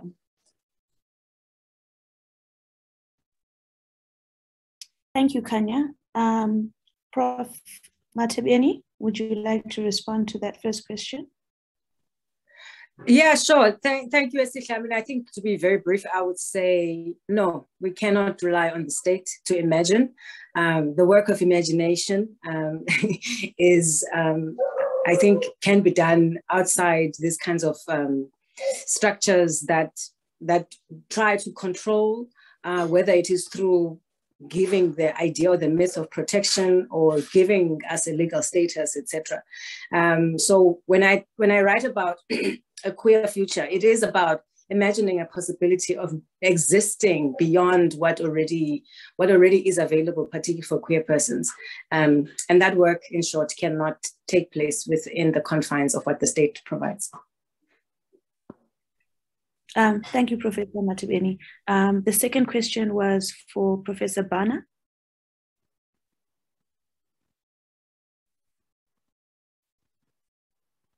Thanks very much. That was a really good connection made between the ways in which girls, the reproduction of girls' vulnerability and their passivity actually gives value to Global North endeavors in terms of development programs. And so when girls do succeed, these development programs are seen as key to enhancing African girls' agency and success. So there's a really contradictory connection between, and a contradictory but also a troubling connection between these development programs and the construction of girls as passive and weak. And we need to ask, whose interest does it serve for us to continue this myth of girls' lack of agency? Thanks. Thank you very much for your response, Professor Bana. Unfortunately, we have run out of time, so we are going to move into concluding remarks. To be fair, let me open up the floor to the speakers and ask if anybody would like to offer some concluding remarks. If you would all like to, you have about 30 seconds each. If not, those who would like to provide some concluding remarks, please do go ahead. Dr. Masola, would you like to provide any concluding remarks? No, I think just to say thank you to everyone for coming. Wonderful. Thank you, Dr. Masola. Professor Buka? No, I will go ahead and thank everyone for organizing this wonderful panel and for everyone in the attendance. Thank you. Thank you. Dr. Muloshwa? No, I just want to thank everyone. I want to thank the organizers for the invitation to speak at this forum. Thank you. Thank you. Professor Matebeni? Thank you very much. Professor Bana? It is so rare to have so many people brought together. I'm watching my seconds. I want to say that this has really been such a rare and outstanding event. Thanks to the two editors for bringing us all together, and thanks to the organizers for bringing over 200 attendees. Wonderful. Thank you, Professor Bana. And Professor Adejumo? Yes, thank you very much. I just want to say development does not just happen. It has to be worked out, and inclusive development requires everyone. Thank you. Thank you very much, Professor Adejumo. I am going to hand over for concluding remarks to Dr. Babarwa Maklukwana. She is the Interim Director for the Center for Women and Gender Studies at Nelson Mandela University. She is a Fellow of the African Humanities Program and the Research Associate of the South African Research Chairs Initiative in Social Policy at the University of South Africa. She is the Principal Investigator of the Catalytic Project on Maternal Legacies of Knowledge in the Eastern Cape, supported by the National Institute for the Humanities and Social Sciences. She was also a recipient of the National Research Foundation First Rand Foundation sabbatical grant for a project on women-centered vernacular sociology of the Eastern Cape. Dr. Maklukwana, the floor is yours. Thank you so much, Shingi. I think everyone is ready to go, but wouldn't do justice to the editors, to the contributors, and also the organizing team if we were not to say thank you so much for all the ideas that you have shared. But also, I was just struck by the sharing about patience and compassion in the process of writing this beautiful book, which is more than 200 pages in trying to center African women's thinking. So in the pressures that we have in the academy, to have patience and compassion in the writing process, it needs to be commendable and also part of the value system that we inculcate daily in how we do things. I'm not going to say everything that I wanted to say, Shingi, but I'm just excited about the fact that we can negotiate the price with the publishers, especially if we have so many students, first-year students and honor students, I'm sure encouraged by you, Shingi, and Spogaze from the Department of Politics at Rhodes University, and some of them from Nelson Mandela University. So thank you so much, colleagues. And also, I just wanted to make sure that I thank Professor Msindo, the Humanities Dean, and also the Director of the Center for African Studies at Rhodes. It is through such leadership that we tend to enjoy some sort of support for this kind of work in the region. So thank you, Prof. Msindo. I think the co-editors of the handbook, Professor Jacob Haliso and Professor Toyin Falola, you have done a stellar of a work. We hope that there will be another volume after this one that can also break some of these global hierarchies around feminism as well in the world, to begin to center women from the developing world. To the contributors, Zetuma Tebeni, Yolanda Buka, Kanyile Mlochwa, Atambile Masola, Divya Bana, and Adejumo. Thank you so much, colleagues, for being present. Obviously, our facilitator, beautiful Shingi Mtero. I've got a soft spot. Shingi, she knows it about the work that she does. Excellent work, International Criminal Court. And obviously, the respondents were so excellent. Nompumelelo and Jigomborero were trying to build the alignments between the different papers. I think you both have done excellent work. That actually can be published, colleagues. Please think about putting that together so that you can put it out there. It's such an excellent piece of work. And obviously, my friend, my collaborator, my head of department there in Political and International Studies department, Dr. Spogazi Magadla, who always manages to bring all of us together in this fashion. So thank you so much, Spogazi, and your team. Kaya Benz Namashe, Spogazi Dawo, Offense Make, Nigel Machia, and also obviously Nompumelelo and Jikomberero. And colleagues, to everyone that is here, thank you so much for coming. Please keep in touch. And also there's an email on the chat by Phil Getz from Palgrave, who says he is happy to negotiate the prices if you want the actual handbook. So please be in touch, colleagues, and be in touch via email to get that email address. So thank you so much, colleagues, for coming, and have a great evening.